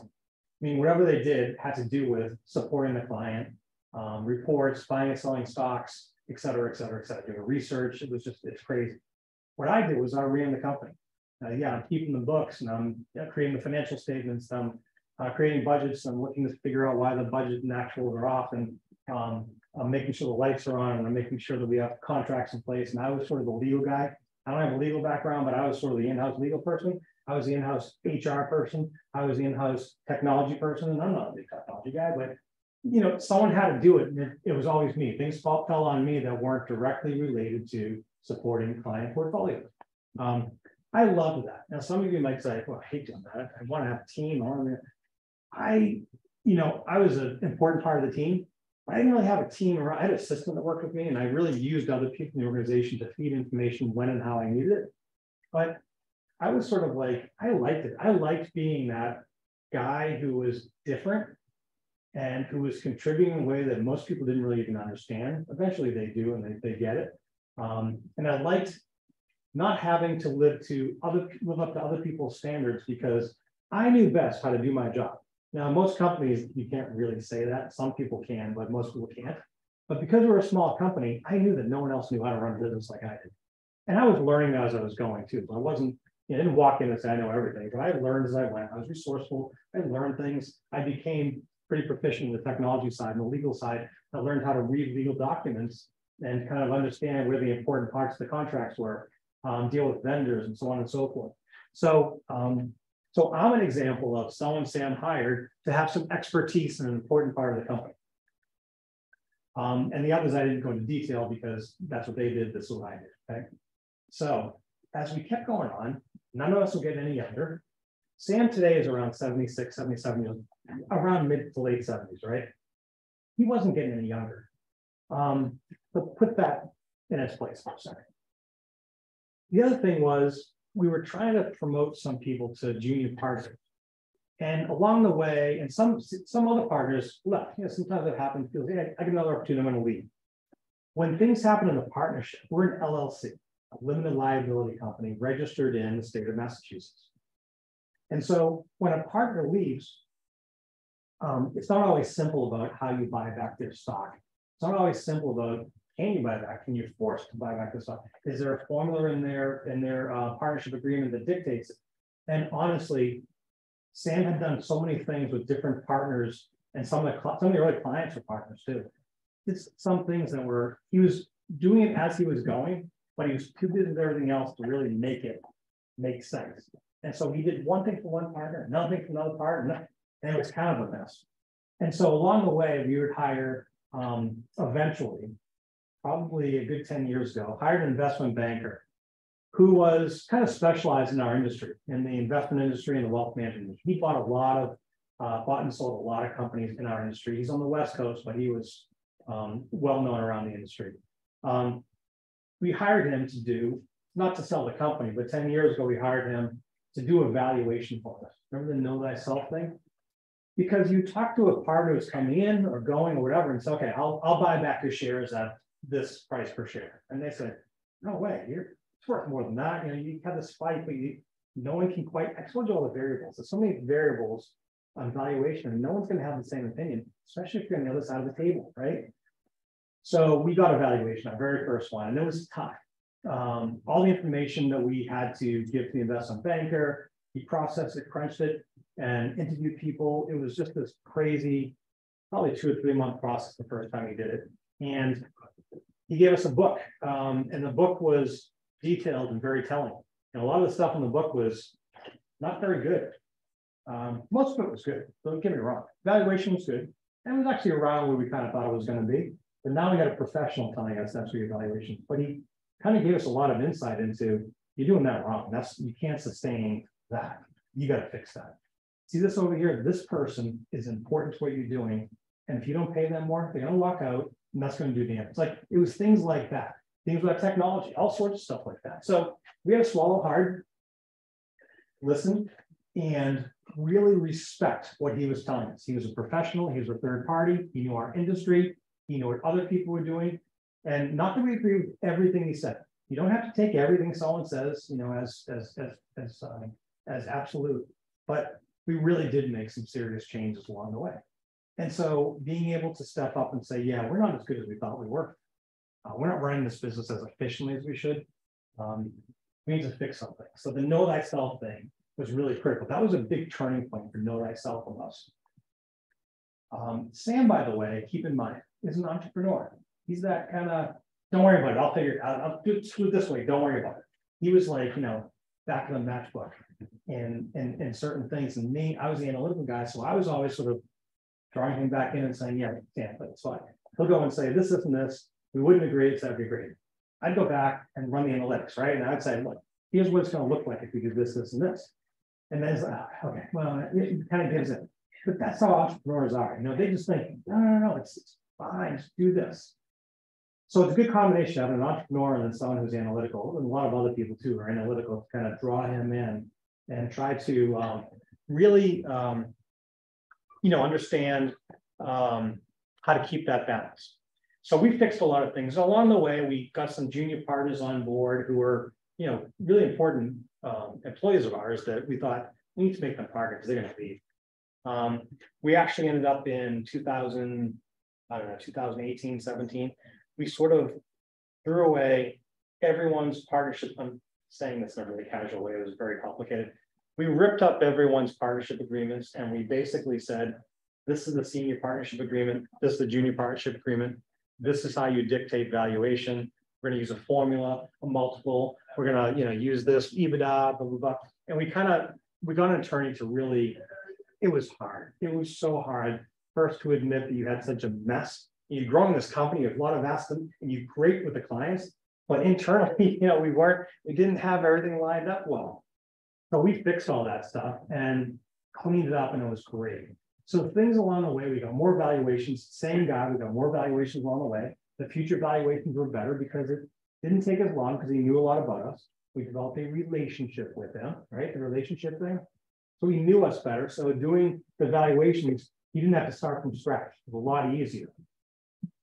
Besides that, there were less things that we were fixing along the way. He's saying, yeah, you're doing pretty well. This is kind of fixed and that's going well. Maybe you should try this, So the investment banker relationship was definitely growing with us. And meanwhile, the investment bank was doing some things that we never hired one before. He was doing some really critical things. He was giving us insight along the way on what the industry was doing in our industry, in the wealth management field, right? What the industry is doing as a whole, who's selling, what types of companies are selling. There's roll-ups, there's acquirers, there's also different ways of the larger companies are gobbling up the smaller ones and then bringing them on board in a lot of different types of ways. And he was giving us an education, all the different ways and how the valuations are working, what kind of multiples were out there, what people were actually selling for, and then talking about earnouts. Do you guys know what an earnout is? Okay, an earnout's a really important thing when you're selling your company, okay? And most companies, when they sell their business, have an earnout. This is how an earnout works. We got to a point, we sold our company for a fixed price. They paid us on New Year's Eve, 2020, not 2022. And they said, look, we don't want to buy your company and all you partners and portfolio managers quit and go take your money and go home and quit whatever, because that's a lot of risk to us because your clients who you have relationships with will probably start bailing on us. So we want you to stay on for 3 more years. You stay on for 3 years and you can take the revenue that you generated in Boston and build it here, here, and here over those 3 years. We'll pay you more and more and more money. It's in their best interest because the more we make for them, the more we make and the more they make. And now those relationships are more solid because those relationships after 3 years, they're not thinking BAINCO anymore. They're thinking Cerity Partners. Cerity is the one who bought us, okay? So they're thinking the risk is a lot less if people leave after 3 years, right? So an earnout is just that. It can be structured in all sorts of different ways. It doesn't have to be 3 years, it can be 1 year, it can be 10 years, it can be anything. But it's an incentive to make more money after the transaction in return for something. It's usually for more revenue growth. So we're in the midst of that right now. The end of 2023, that'll be done. So end of 2023, New Year's Eve 2023, we will no longer have the ability to make money off of this transaction, okay? So I'm not sure if how I got off on that tangent, but I really went down a rabbit hole there. But that stuff's pretty critical. I'm gonna go back a little bit. So as we were building the company and trying to really understand value, and did I say this to you before? I want to drive this point home because I kind of went over it quickly. I talked about Sam starting the business as a relationship business, really getting to know people. Because once you get to know them, they trust you and they stick with you, and they don't leave just because you made one mistake. They don't leave just because one quarter had poor performance. It's a long-term investment in it, right? The relationships and the trust is what keeps them. The business before that Sam had was all transactional. It was complete transactional business. I'll sell you a stock, you're not paying me money. Buy a stock, pay me money. It was all transactional. It had nothing to do with the big picture. Nothing to do with the family, nothing to do with their business, nothing to do with anything else. No I don't want to say no relationship, because sure there were relationships, but it was a transactional business, and Sam wanted to have a relationship business. And when you build a relationship business, the people who work for you become your biggest asset. They say your biggest asset gets on the elevator every night and goes home, right? And in our industry, it was true. So you have to treat your employees really well, right? Because you want them to stay. You got to pay them well and be fair. Bonus programs, you got to be competitive, right? Because if they're doing a good job for the clients and they leave the company, you don't want the client following them to the next place, right? So you want to keep your employees happy. And we also work in a team, right? When I talked about team before, we actually do construct teams around each client.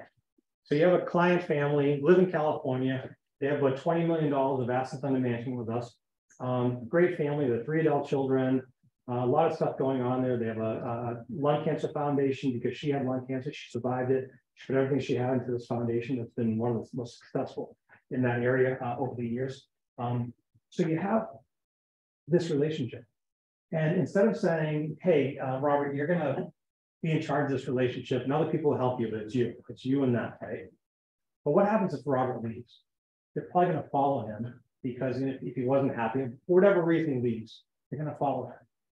Instead, we say, okay, it's going to be Robert and Jessica and Bob and Sue, right? And they all do different things as part of the team. One builds a portfolio. One of them is wealth management. One of them is more admin, like creating reports and moving money when they need to. One of them is a backup portfolio person. So if someone's on vacation, something happens in the market, they can step in and kind of help out and stuff. So you basically introduce the team to clients so that if one person on the team left, not a huge change. And I'm not saying it's not a change, and I'm not saying it's not an important change, but it's not sort of live or die kind of change. That's really important. That team really gave us a great deal of value because the teams allowed us to retain our clients far better than most of our competition did. We retain our clients at a rate of like 92% at one point.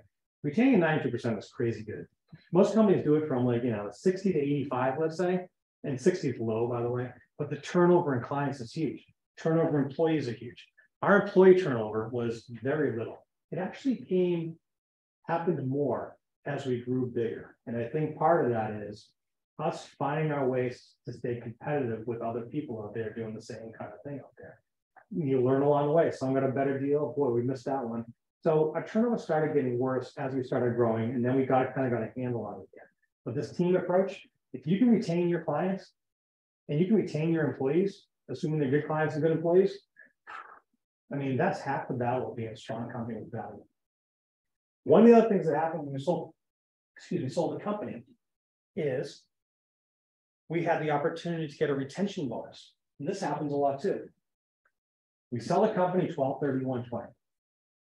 If at least 90% of your clients are still on board a year from now, we'll pay you X. We had 98% still on board a year later. And someone literally passed away. That's the client we lost. They passed away. They had 7 children. The money went to 7 different places. And it's sort of none of the 7 were enough to really stay with us. So they all went in different directions. That's stupid, right?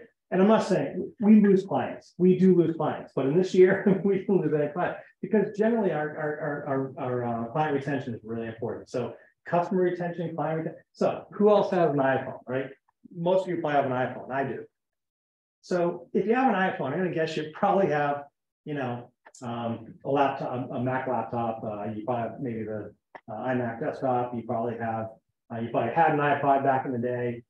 You probably have whatever, use iCloud, Apple TV. I mean, use all you kind of become like, kind of a good customer of Apple because they figured out how to rope you in and keep you in. And you're kind of scared to leave because, well, if I leave, all my data's up in the cloud and I kind of like the laptop. And if I get a different phone, I still download music and it's Apple Music. And, it's all these things they kind of make, like, you're a prisoner, right? That's their retention. Our retention was just give them damn good service. And that's what we did. We were really good at servicing the clients. The client called into something. We never said, no, you can't do that. We'd say, that's tricky. Give us a day.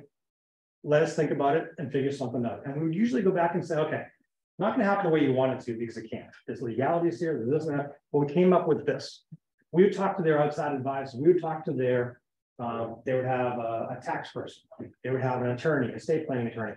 And if something came up, we would talk to those people and make sure that the advice that we were giving still made sense from a tax perspective, still made sense for their estate and so on and so forth. So we were that resourceful type of team, and we still are working for our clients, and that's how you get retention. The best thing, this is going to sound really funny, the best thing that can happen for client retention for a client is for something really bad to happen to the client. I don't mean they get hit by a bus. I mean something bad to happen financially. That what you do is you are the ones who save the day. You go in there and say, okay, that is rough. It might take weeks, but we'll go in and we'll figure it out. I'm telling you, it's stuff we never even heard of. We'll figure it out. We'll call the right people. We'll bring the team in, the outside team, the inside team. We'll figure it out. Once that client gets through that problem, client for life, they'll never leave you. I mean, it's such a bonding experience. And, think about a relationship. Sometimes even, married couples, something bad happens, and sometimes it can bring them together. It can also, go the other way as well.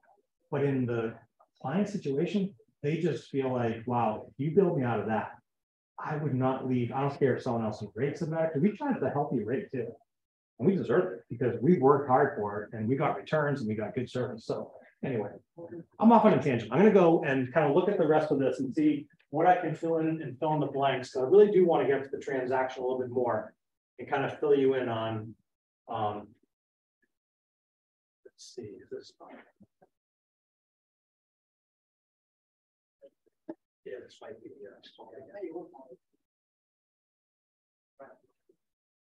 there we go. Firm history. I told you about firm history, exit plan. So the exit plan, I kind of weaved this in. I already told you about hiring the investment banker. That is actually when we started seriously thinking about our exit plan. Now, the company was premature at that point. It was beyond Sam being an entrepreneur and everyone were into that. I joined kind of in that entrepreneur into enterprise, where it's like Sam's still calling the shot, but we were implementing a lot of process. It was kind of taken over for him just saying, dictating everything, right? We grew the company in assets to maturity. And so in our industry, specifically in our industry, once you hit $1 billion in assets under management in a wealth management firm, you become a much more serious candidate for an acquisition from one of the big companies. And that's why I say that kind of gets you over the, once we hit that $1 billion in assets, it kind of got us to that maturity point where it's like, things are really running. We have processes in place, we have departments in place, we have contingency plans in place. Our risks are very low. Even though Sam is aging, he's getting up there in age, can't do it as well as he could before. It just happens, it's life, right? We had it built pretty well, but even if Sam got hit by the bus, that we had someone heading up every area, every department, and every client situation that we felt like we might lose a couple of clients. That does happen if something happened to Sam, but we really thought that we're in a really good place. Eventually, when we sold the company, we're at 1.5 billion. So that's kind of where we were in that maturity phase. So I'm talking about me now. Anything I'm about to say, and anything I have said that sounds like I'm patting myself on the back, I'm not. It just so happens when it comes to stuff like this, the CFO, COO, especially in a small company, really becomes the driver, the point of contact, the person kind of doing a lot of the grunt work and a lot of, right? And so I started educating myself on exit planning years ago, well before the investment bank. I joined the exit planning exchange. There's a lot of exchanges like that, a bunch of like-minded people who support people who are in business. And you get together every month, and there's seminars and programs and teach you how to deal with business owners and so on and so forth. I started understanding valuations. I started understanding our business. Do you guys know what a chart of accounts is? Accounting. Okay. Yeah. Anyway. Okay. The chart of accounts basically is when you look at a balance sheet, an income statement, you say we have cash, we have accounts receivable, we have assets, whatever it is. Like each of those is an account, right? And a chart of accounts is just your chart, your list of all your accounts, and it's divided between your assets, your current assets, long-term assets, liquid assets, long-term assets, liabilities, long-term liabilities, debt, all sorts of stuff, and gets into detail. Your chart of accounts dictates where everything feeds to your financial statements. So when you run your financial statements, do your analytics, everything is kind of presented based on how your chart of accounts is designed. Our chart of accounts was sort of started before I got there, and it worked. It was a very basic, straightforward one. But one of the things I learned along the way is when we were talking in the industry about other companies and trying to see if, where do we stack up in statistics, because I was doing a lot of digging. I had to go and take our financials and, on an Excel spreadsheet, kind of move things around, and because they call this, part of gross revenue, and I have it down in expense and all this geeky accounting stuff, right? But it was like this process every time I tried to do it. So I said, Sam, I'm gonna change the chart of accounts, and he kind of did what you guys did, like, what does that mean? Like, you didn't know what chart of accounts was either, right?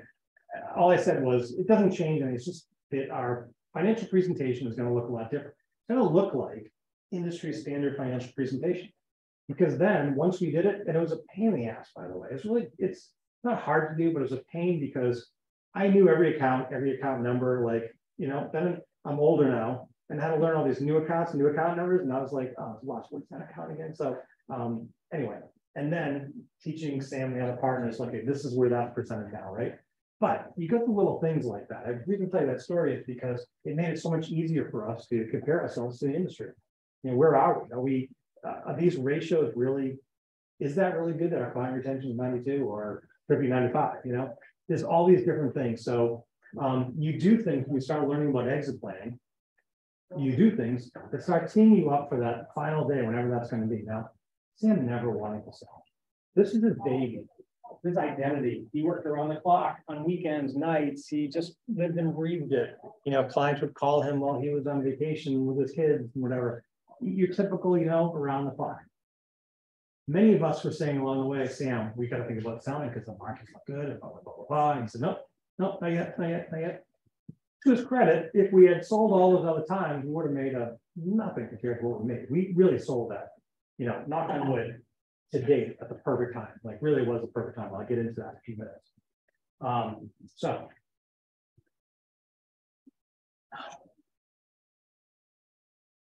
So chart of accounts is one thing that helps you understand where you are.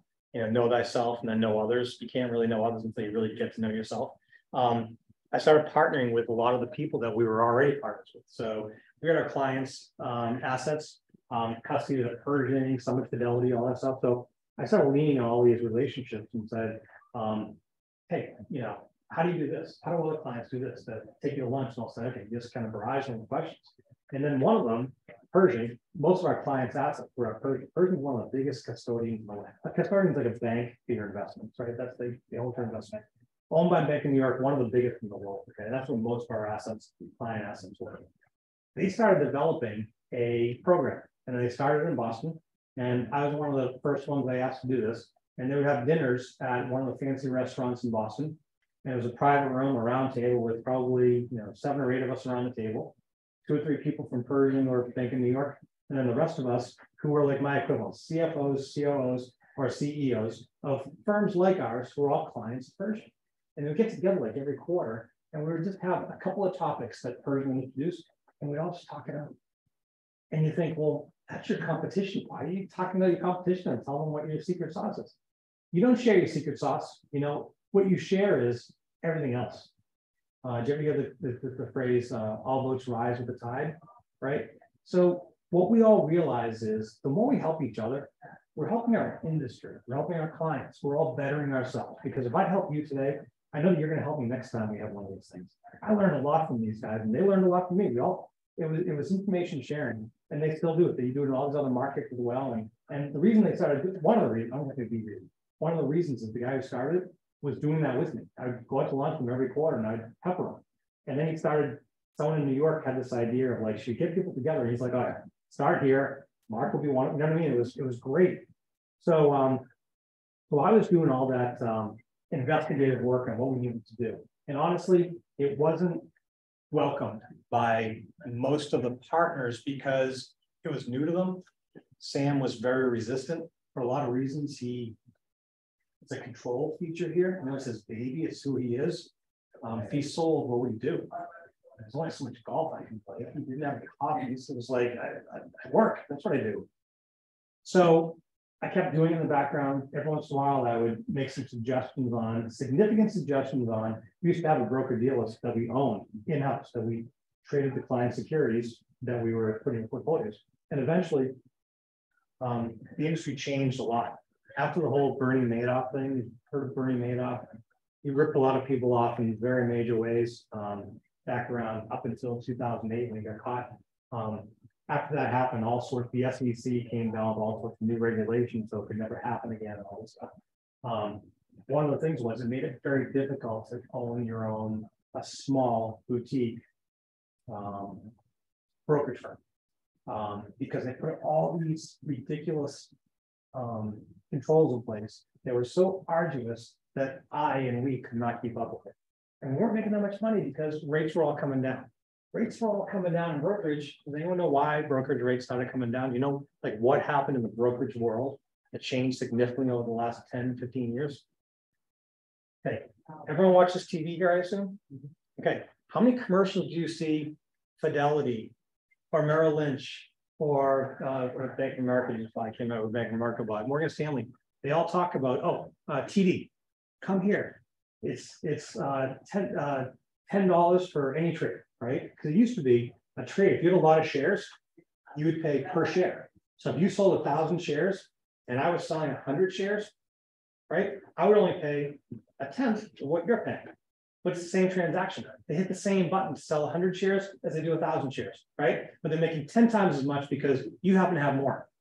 Is that fair? That wasn't fair. It didn't really make sense. It's what when technology caught up, the technology platforms allowed so much efficiencies to happen in the brokerage world, right? Instead of going the old-fashioned way, telephone, what's the price, blah, blah, blah. All of a sudden technology stepped in and allowed Fidelity and all these other TV and so forth to be so efficient that they developed them as loss leaders. You know what a loss leader is? So they say, look, we're gonna bring our price down so much, $10 a trade, so that all the little guys won't be able to afford to stay in business. And that's true. We really couldn't afford to use their rates. We couldn't. We were too small. The other thing is this. They might not even make money at $10. They might lose money at $10. The loss leader, because the commercials are so great, they get clients. And they say, oh, you want it? $10 piece of cake. Open up a Fidelity account. Once you open a Fidelity account, now they have interest on their cash. They have products that sell to them. They can get into Fidelity Fund. All of a sudden, the loss leader draws you in. It costs them money sometimes. Sometimes it doesn't. But once they're in, man, Apple all over again. It's like, I don't want to leave. I have all sorts of stuff going on here. Like, I don't want this to be right. So anyway, the industry changed. I made a whole presentation, an analysis on we got to sell that we sell. We're actually going to make more money.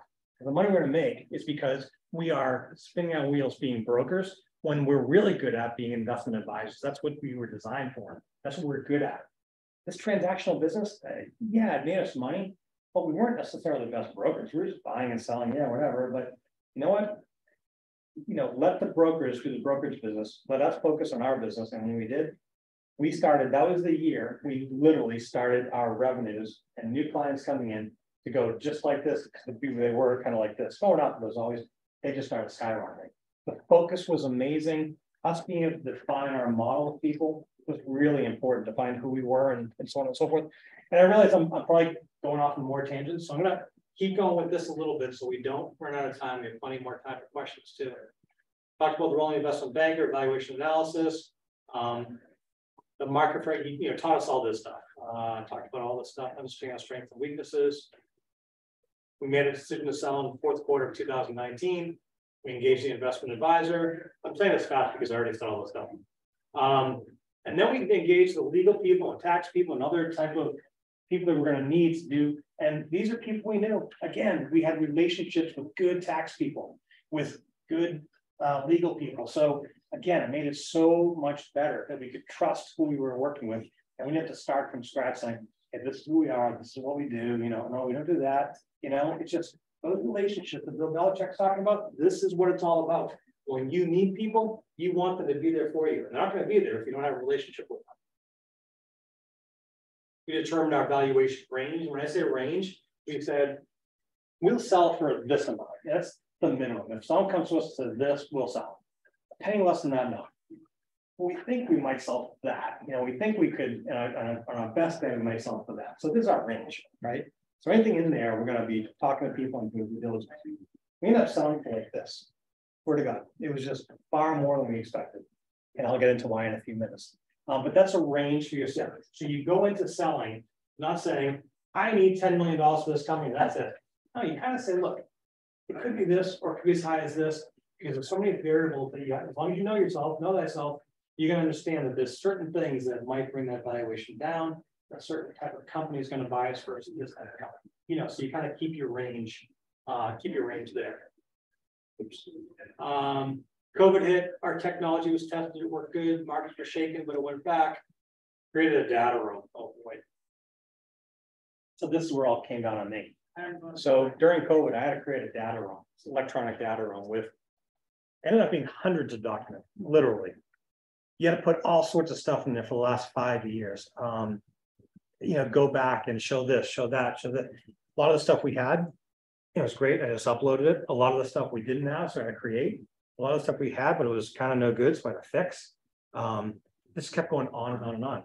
During this time, our employees didn't know we were selling the company. Couldn't tell our employees, we couldn't tell our clients because it scares employees off and it scares clients off. So there's a certain amount of time that you kind of are kind of going under the radar. Because as soon as you tell someone and it gets out, your valuation goes down because all of a sudden everyone knows you're trying to sell and word gets out that people can position themselves a certain way to make you look worse, make themselves look better, and blah, blah, blah, blah, blah. Or clients are going to get scared that things are going to change. You're going to leave. I'm just going to go somewhere else now, you know? So we had to do this quietly with only a handful of people. So it was me, and I had to trust my assistant. I took her into my trust, and she was fantastic. I could not have done it without her because it was like a 5-person job, and luckily we had 2 of us doing it. Learned a lot. I mean, I've learned so much in this process of not just creating this data room. So by the way, the data room is so that when a buyer comes in, they're really serious, they start saying, well, let me see your such and such. The investment banker has it, they package it, they send it out. They don't have to say, Mark, you just scramble now and get all these 20 documents that this company is looking for. That happened anyway, by the way. We had the data room, we're all set to go. When the buyers start coming in, oh my gosh, they had rounds and rounds and rounds of 20. The first one was 58 items that they wanted me to create for them. I was like, how can there be 58 items that are not in this data room? I have everything in this data room. How could that possibly be? But there were. Next round, 20 more things, 20 more. It just kept happening and happening. So, but the data room was great because it really took, you know, it took most of it and took care of, you know, the basics of it. So the data room is pretty critical to all of that. So the next thing that happens in a sale is building the slide deck. It's like 100+ pages. It's a marketing booklet. It's like when a real estate agent says, "Oh, here's the house. I have pretty pictures and statistics." I have to ask you a question. Yeah. We talk about the data. Now, thinking of the time frame, you made as a company, a team, you make the decision in fourth quarter of 19 to sell. Right. You've got the team all going, the game plan, execution, data room going on. Then all of a sudden COVID hits. What was the contingency plan? It happened a little different than that because we decided to sell in 2019 fourth quarter. I didn't start building the data room until it was February when I started building it. So it's just before, and March was that critical month with COVID, I think, when it hit in the US. I started in February. And it was a laundry list. The investment bank said, you know, all these things, like it was pages and pages of stuff to work with. COVID hit. I was still on my own. And in fact, my assistant didn't know anything at this point. When I started, it was just, I was still on my own, starting to build it. But of course, trepidation came in. So as soon as COVID hit, yeah, we kind of survived that transition into COVID, but we were kind of scared to death. What's going to change? If these markets go down, that means we build clients based on the assets under management. It's a fixed rate, it's a percentage of their assets. So their assets go up, we make more money. They go down, we make less money. Whatever they do, up, down, sideways, doesn't matter. That's our revenue and that feeds to our profit. So if markets go down, our revenue goes down, our profits go down. We were scared to death of this happening during COVID. So this was a real scare. So Which did happen at the beginning of it. oh, totally happened. It was, and I think it was March to May was very difficult. That actually started coming back around me, if I remember correctly, but it took a dive, it nosedived, and it should have. I mean, who had confidence in anything when COVID first hit, right? He's lost confidence in everything. And he said, boy, I gotta get rid of these tech stocks. Or actually some tech stocks you were buying, because Zoom went to the roof, right? But other things, retail, right? If you're retail stocks, like, oh, retail kind of, online retail is great, but anyone who has bricks and mortar going out of business, really tough. So I don't know if I answered your question exactly, but the time was a little different than what you got. More of just perspective of that. It was tough. I mean, I literally sold the company for my living room, and it was quite an experience. Here's the good news. The best part of that was that because we had to be sort of under the radar for a while, for a few months, it was actually easier being in our homes and calling each other, partner, than, everyone's right. Why are these secret meetings going on down the hall? Why is everyone in the conference room? What are you talking about? Like, it would have been a lot harder. I don't know how people do it. So that was like the one good thing that came out of the situation we were in. I'm not suggesting it was good, but that was one of the things that actually helped us. But it was a weird thing selling from my living room. So you get on these calls, you start, one of my slides will show this, but you're starting with, I don't know, maybe 1,000 different companies that could potentially buy it. The investment bank is feeding us. And he kind of synthesizes it down to maybe 200 or 300, which is still a lot, right? Then you start kind of going through and you kind of picking off companies saying, nah, the way they invest money is very different than the way we invest money, et cetera, et cetera, et cetera. And you kind of knock it down to maybe 50 or 60 that are, okay, these are real companies that potentially could buy us, right? Eventually the 50 or 60 gets whittled down to 20, to 10, to 5, and eventually to 1. And as it's kind of pouring down like this, you're getting closer and closer and closer to reality. So you get the buyers to initially give you a letter of intent, right? Letter of intent, that's portable here. You synthesize a long list of buyers. You start accepting indications of interest first. So indication of interest maybe might come from those 50 or 60. We sort of say, yeah, we're kind of interested. You know what they do? They throw you offers. They're kind of not real offers. They're offers though. They kind of say, look, I'll buy you this amount of money and I'll give you this for an earnout and this for retention. And everyone that gave us one of those indications of interest with these offers, so to speak, they were built into a spreadsheet by the investment banker so they could look at each one. And they were so different. I mean, bottom lines are so different. Some were really small up front, but huge on the earnouts. Some are huge on the bottom, small on the earnouts, which is kind of what we wanted. And once you say, oh, we want this one, then you start to dig a little bit with the investment banker and they say, nah, these people, there's no way that your client would ever adopt the way that they do business. They would never let you do anything you do right now. They would completely change everything else to get it. So these are kind of things, they throw these numbers out there to kind of say, see if we're in the ballpark. And you start whittling down from there. So these indications of interest are, yep, I got the marketing book. I kind of like the pictures. I like the story. And I could maybe buy it for this. And nothing's in concrete. Then eventually start receiving preliminary offers. And those offers are a little more serious, right? They start to get a little more detailed. But again, they're a little bit out there. Until you finally get down to, you've already been down to maybe 4 or 5 that are real. And at this point, you're doing some significant negotiating in general, on general terms, right? And eventually you're whittling it down to 1. And so we finally whittled it down to Cerity, Cerity Partners class. And as you whittle it down to 1, the day you make it official is the day you sign the exclusivity agreement. And that the agreement says, okay, as of today, for a period of 45 days, we will not talk to any other potential buyer except you. It's just you and us. So that's when all the work really begins. The hard press. What they're doing is they're developing. They're developing a letter of intent. Letter of intent is a pretty serious document. It's a legal document. It's about, I don't know, could be 10 pages. Ours was about 12 pages long, right? And it pretty much outlines their offer. Again, in general terms, but some of it's pretty specific. And if I think back to that letter of intent, pretty much that was generally the final deal that happened. Now, the devil's in the details, so many details, But that letter of intent pretty much says, in writing, this is our offer. It's a real offer. And we can hold them to it. They can hold us to accepting it once we accept it.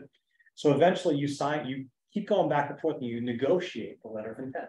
Say, well, I don't like this paragraph. We'll change this wording, change that up. So you're negotiating these terms kind of early on with letter of intent. And then they said, and every time they send you a new one. Dear Sam, we would like to nail all this, language in there. It seems kind of silly, right? We're all kind of developing a document, but it's important. Once we sign a letter of intent, that's when you have to sit down with your employees and say, look, it's going to happen. It's about 3 months before we actually, before the end of the year, before we actually did it. We took them all to Sam's house. Sam has this beautiful farm, funny calling it a farm, it's a beautiful house in Dover. A really gorgeous town is great. So we were all out there. It was October. COVID was going on. So we set up chairs in the yard on the farm, and we're all at distance, and Sam made the announcement, and we talked to everybody about what was going to happen. All your jobs are secure. We made sure that no matter what we did, no matter who's going to buy us, no one's going to lose their jobs unless they wanted to. My situation was different. I volunteered to lose my job, and I'll talk about that in a few minutes. So you break it to the employees. You get the letter of intent. You tell your employees. The employees can't say a word to anyone. It's like the cone of silence. They can't tell anyone.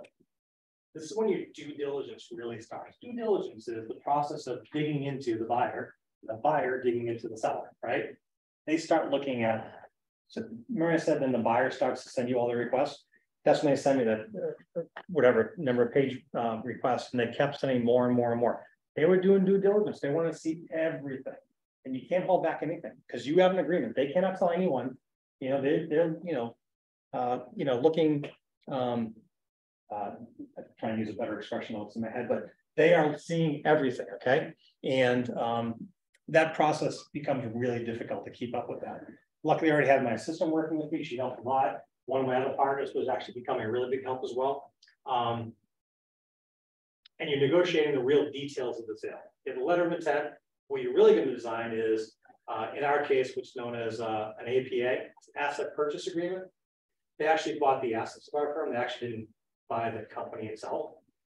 Not important for you to know, but if you buy the company, they would buy BAINCO, and BAINCO would get rolled up into them. They did. BAINCO still exists because BAINCO still has a deal with them that BAINCO still earns an earnout in these 3 years. So BAINCO, all they did was they bought our assets. They bought the desks and the computers, the client list, everything that kind of, basically everything except our company. BAINCO is a company.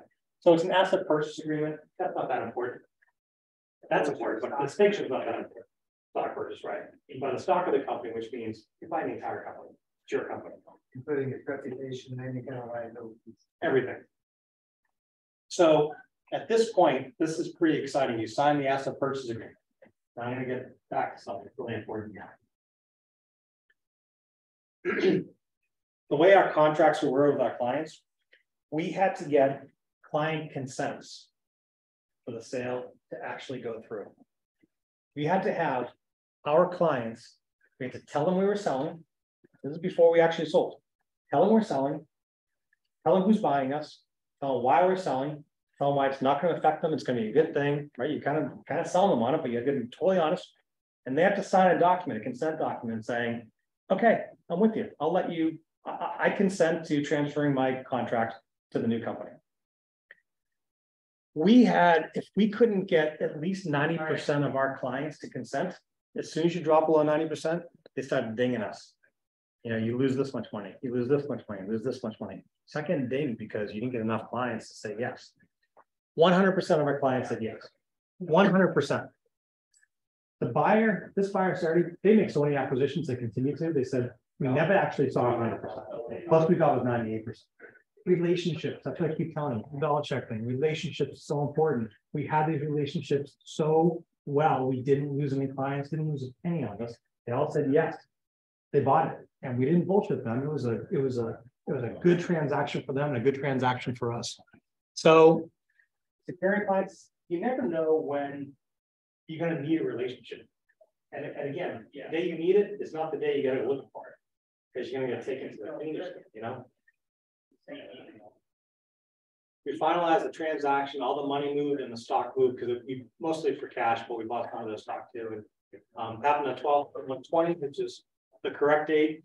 And I can't even tell you how my New Year's Eve was that. So I'm at my desk in my house and I'm waiting, like everything was signed already. And that day it was supposed to be, okay, the money's going to move. I already told them, okay, this much goes to this person, this person, this, it was all allocated, blah, blah, blah, you know.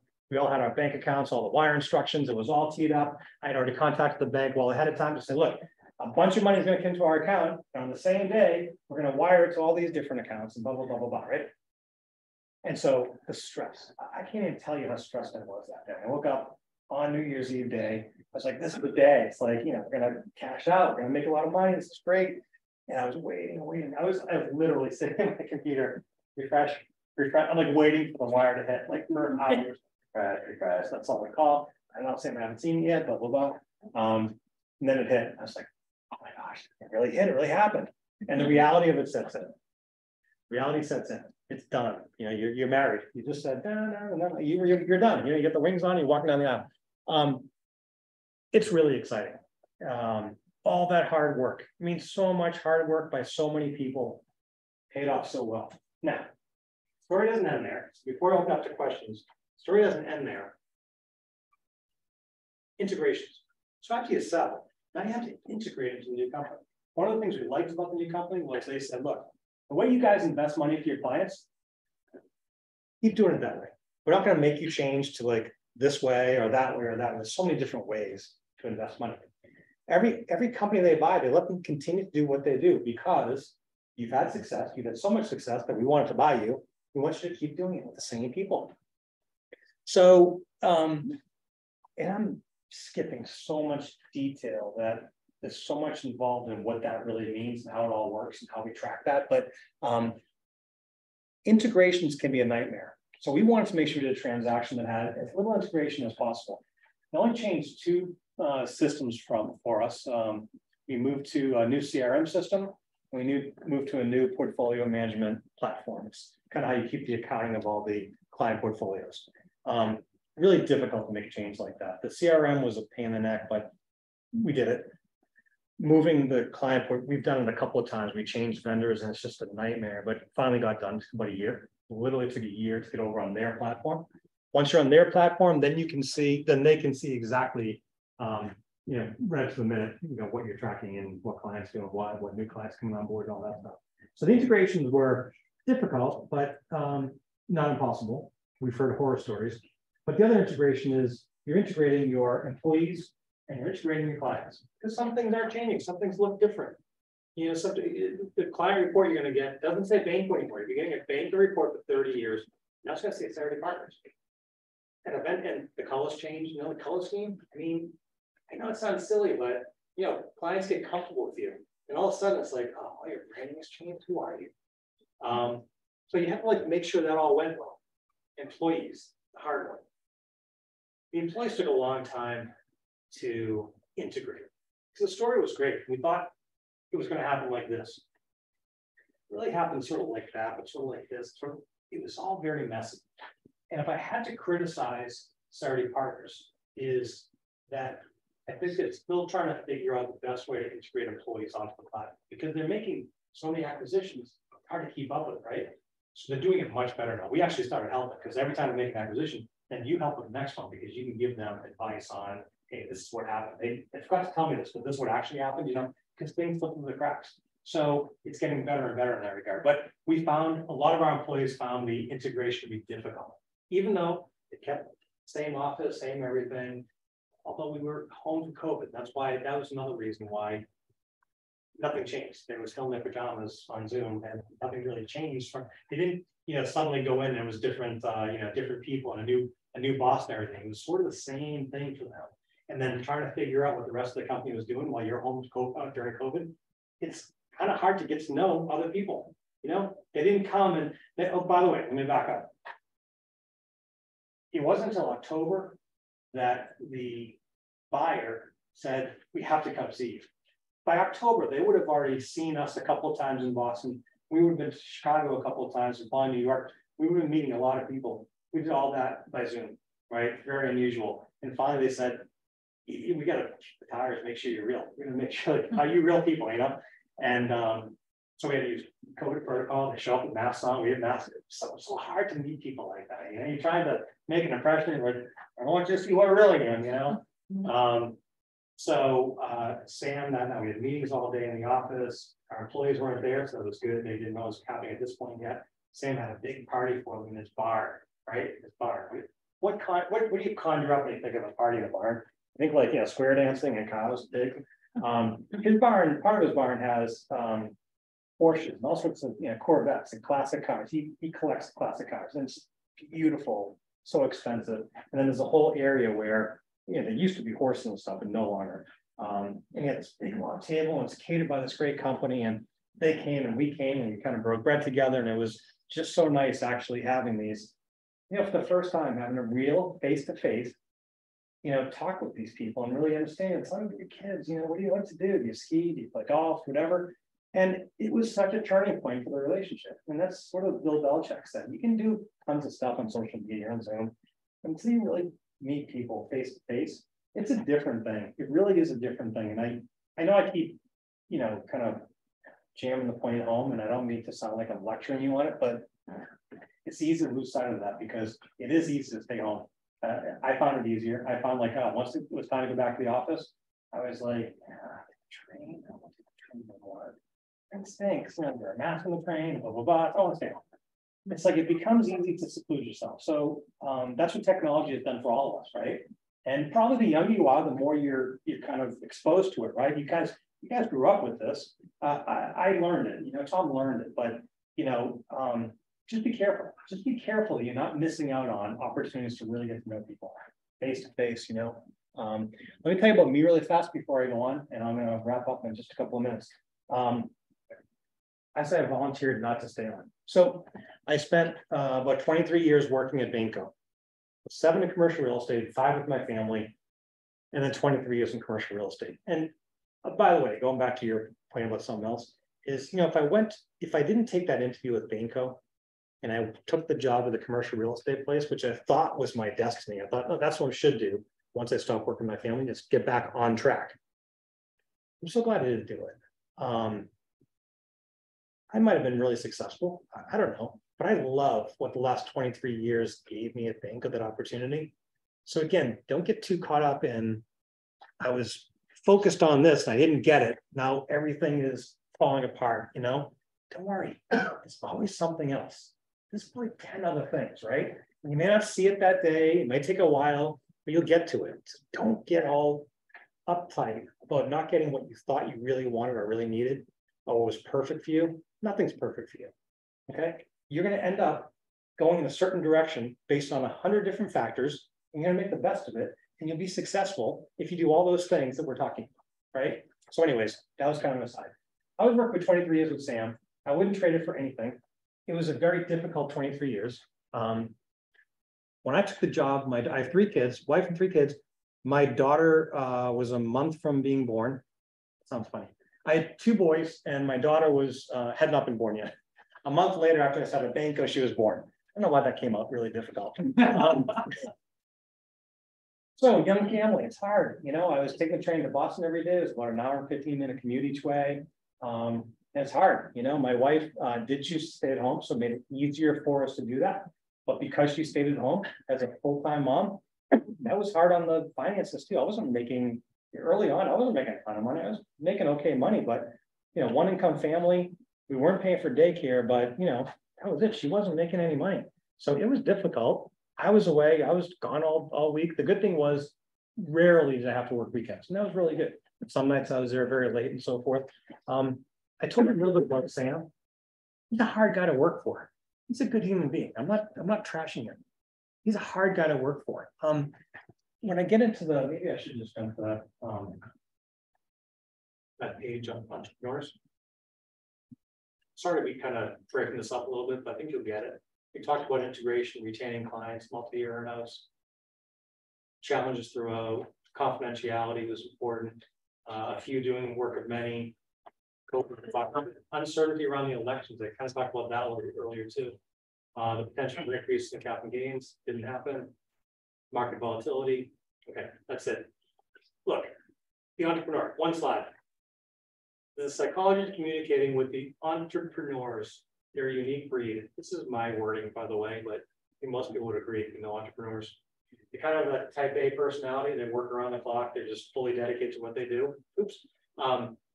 Hardworking, committed to their cause, high expectations of themselves and of others. They're frequently disappointed. You can never do enough. You never fully satisfy them. Whatever you do is like, sometimes it's like, oh, that was great. But how about doing, always more. They're always trying to squeeze every drop out of everything, right? They think outside the box. That's kind of what makes them so unique. They can think in a way that most people don't. Most people follow the herd. They can think outside the box. The visionaries, they see the world as it could be, not the way it is, right? It's these people, you create Apple because I see the world of communication being very different than it is right now. And that's why Apple was created. They don't think the rules apply to them, right? Kind of like you're a kid, your kid who misbehaves and it's like, no, I'm gonna do it my way, right? They can kind of be like that. These are people who are driven and they say, no, I don't care what this way is the right way. I know it's right, They need to be reeled back in sometimes. Oops, went too far. Need to be reeled back in sometimes. That's a big one. That kind of takes you back to me. I'm one of the people, and probably the most often in the 23 years, that had a real Sam back, and it was draining on me. And again, Sam is not, he doesn't break laws. He doesn't, he doesn't treat people badly on purpose, right? But there's a certain way that he doesn't know what he's doing, like, and he's kind of talking a certain way to somebody. So, I was really back and saying, hey, Sam, I got to do this sort of way. And there's a lot of conversations, a lot of arguing, a lot of fights. There's a few fights where we raised our voices a lot. A few times we had to go back and apologize to each other. I mean, and honestly, the first time Sam apologized to me was 2018. Wow. 2018. Because I remember what I was doing when we were doing it, and we had a really blowout fight. And he said a couple of things to me that he didn't mean. And I knew he didn't mean it, but it was really awful. It was we all do it, and we get really upset and we say things we don't mean because we're angry, right? 2 hours later, he called me in his office and he gave me a full apology. I never heard him apologize in my life, right? Because he doesn't think he does anything wrong, right? And again, he's a good human being. I'm not saying he's not, but it's very tiring and it wore on me. And my kids grew up, and my kids are great. I have a 28-year-old, 26-year-old, 23-year-old. They're probably all around your age, pretty close. We survived it all. It was all great and everything. I knew what my payout was going to be when we sold the company. And it was enough that I could retire early at 57 years old. And I'm very thankful for that. I feel like I was in the right place at the right time. A lot of times there's a lot of deserving people out there of what I got that didn't get it. And maybe just because of being in the right place at the right time and being around the right people, things like the stars are all aligned for whatever reason it is. So I feel very blessed. I feel incredibly lucky that I could, still a young age where I still have my health and so forth, not good, not black stuff, that I can retire and spend more time with my family, my wife, and travel and do things like this, which are kind of fun. And so I said, look, and I knew this was going to happen because I was the exit planning guy. So I know that when companies get bought, the people who don't keep their jobs is usually the CFO, because the company that bought us has a CFO, a COO, a head of HR, a legal person. Every category that I was taking care of, technology, the whole technology department, like everything that I was like the in-house expert on, they kind of had someone running it, right? And they were great. And I'm not putting myself down. I could step in and do anything they were doing, right? No, I take that back. I couldn't step into all those roles. I could step in their CFO role and do it just as well or better than they're doing it. So I had no problem with my core. But I said to myself, you know what? They're probably not going to really need me.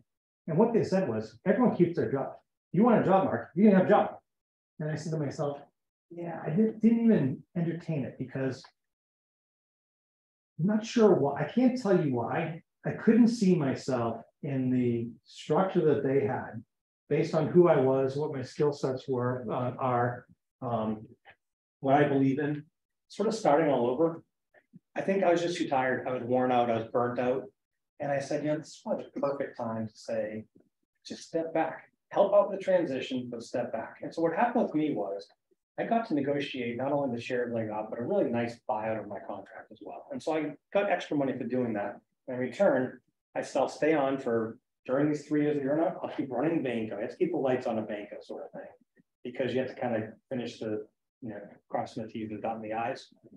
And I'll help with integrations and transition. And so they kept me on. They actually put me on, continued my salary for another year and a half. And then I said, okay, I'm done. And they kept me on benefits as a favor. And I said, okay, keep me on benefits for a little while longer, like I'm still on right now. I'll work like 1 day a week, 1 day every cut. So keep using me. Call me when you need me, and I'll be there. I'll keep handling this and this and this. And it's worked out really, really well. So I actually got a really good deal for stepping back. Quality of life is really important to me, and I bet it's important to every single person in this room. And I'm guessing none of you are thinking about retirement right now. Not that you should be thinking about retirement today, but as you progress with your careers and understanding where you're going and where your careers are taking you, spend a lot of time as you kind of get to that maturity level. And I don't know what age, there's no magic age, but probably when you're in your 40s, maybe you start to think about, where is this taking me? What do I want to do? Do I think I'm starting a family with kids? Whatever it is, is this enriching my life? The question you have to keep asking yourself, is this enriching my life? And I didn't think that moving ahead with a full-time job with them was going to enrich my life anymore. In fact, I thought that enriching my life for me was doing all those things that I really want to do. Spending time with my friends. I play music. Do you ever call them music?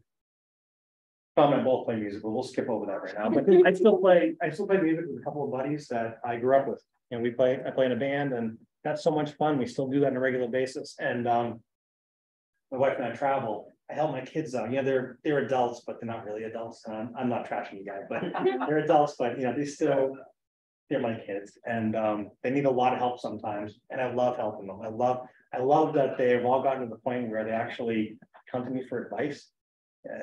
My oldest loves talking to me. He's great. He's like so easy, right? The other two are quiet, right? But my middle, he's a musician, and he's having a really hard time getting a career off the ground because the music business is very difficult. I'll be quick. So he kind of got to that maturity level finally about a year or two ago, where he actually started calling me and saying, can we talk? It's great. My daughter, she's difficult, and she's an artist, by the way, but she's got a day job, but she's an artist and struggling, and she's tough, and she'll never admit that she needs my help. I give her a lot of help, but she kind of hasn't grown up to that, kind of trusting thing like, hey, Dad, can I ask for some help? Kids change, kids evolve, but I love helping them. And sometimes it's really difficult because seeing your kids struggle, even though it's a necessity, sometimes it's hard. And you guys all are struggling, have struggled. There's no doubt about it. Y'all came with good grades, and that's great. But I think some days, some of you said you came in with a 2 or a 3, or maybe a 5 or a 6. It's career-wise and personal-wise, things don't always happen the way you want them to happen, right? So it's not your situation, it's how you respond to your situation. I wish I could remember his name, but there's a famous guy who was in the Nazi concentration camps, and he did a lot of writing and philosophizing over the years. He said that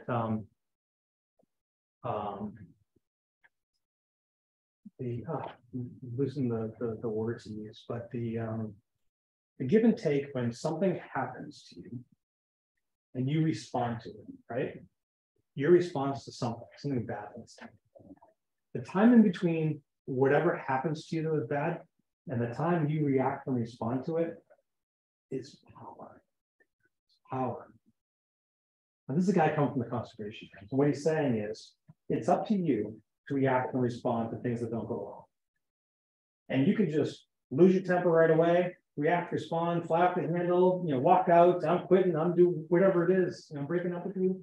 If you do that, you're probably not doing that with any kind of power, because you really haven't thought it through. You haven't really thought through how you could really get out of this in the best possible way you can. There's power in that silence, there's power in that gap. So remember that every time something personal or professional starts to kind of hit you guys, it's going to happen professionally, I know that. It's going to happen personally too. I mean, we've all had our share, right? I only told you the good stuff, I didn't tell you the bad stuff, right? It's a lot of bad stuff too. That's really difficult, more than I'm saying, right? Happens in every company, happens in every relationship, right? So try to kind of take heed. and try to not give up every time something bad happens. Because once you get through this bad thing, another bad thing's going to happen. That's one thing I can guarantee you of. And sometimes it's even worse the next time. But the more you learn to react to it and respond to it, right? The more you learn to rely on other people, kind of build that relationship team around you, both professionally and personally. When bad things happen, you start to develop a team that can help you out of it. I know it sounds goofy. It sounds like everything you see on social media.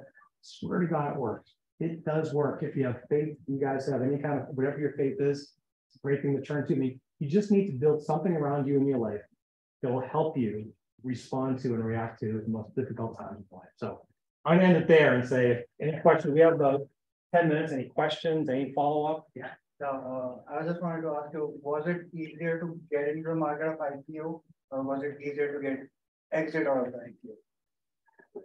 In our situation, or in general? So was it easier or more difficult For you?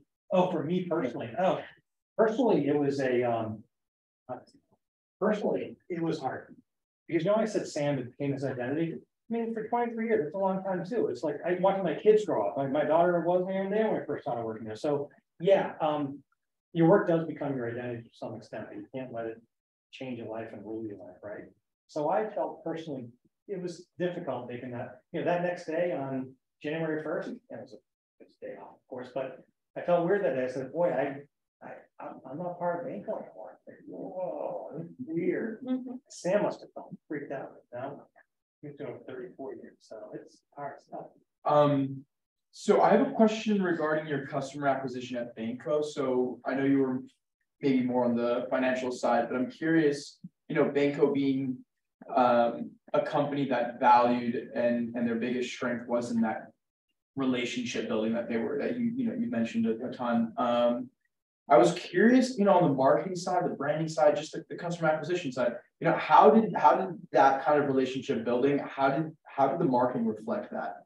How did the customer acquisition reflect your biggest strength being the? So our ability to bring new clients on board and sign them onto the platform, is that what you're saying? How did that?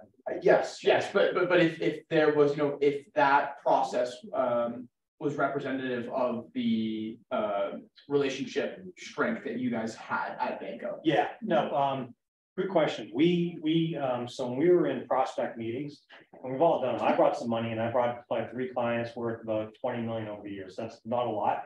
The other people are client facing, bringing a lot of assets. So we're all involved in these client meetings to some extent, help out with marketing materials, whatever it is. And we pitch the relationship. We pitch that this is what we do for our clients. It's not just about, we're going to tell you all about the research we do, the stock portfolio, how we do asset allocation. We're going to give you the whole thing, but the reason you're going to love us more than the next guy is those are fine and everything, but what distinguishes us is being a team of people who will care about you and your family and their family, generations to come. We're going to think about everything we do about you and your family and about generationally how your assets can move down to the next, what tax repercussions of that, want to move it down seamlessly and so forth. We sell that. All marketing materials are geared towards the relationship. I mean, that's the distinguishing factor. Because honestly, we did a good job investing. Our results were good. Fidelity's results are good. Morgan Stanley results are good. Right? Everyone has good results. Honestly, none of these big companies really screw up. They shouldn't be screwing up your portfolio. There's too much technology that kind of helps you stay in line with the market. Okay. Things that distinguish you is that personal attention. Like, what do you do differently than everyone else? Well, the other ones are going to call you once a year. They're going to send you your portfolio every quarter. They're going to bill you. They're going to quickly bill you every quarter. We're going to have meetings with you. We have like a whole process around the number of meetings we have with the number of clients that we have, face to face or on the phone with the family, with the spouse, whatever it was. And so, yeah, we marketed it toward the relationship. That was the distinguishing factor. Thank you. Yeah. All right, should we wrap up? Yeah, I'm going to wrap up with something that I think is sort of fun here. Bear with me.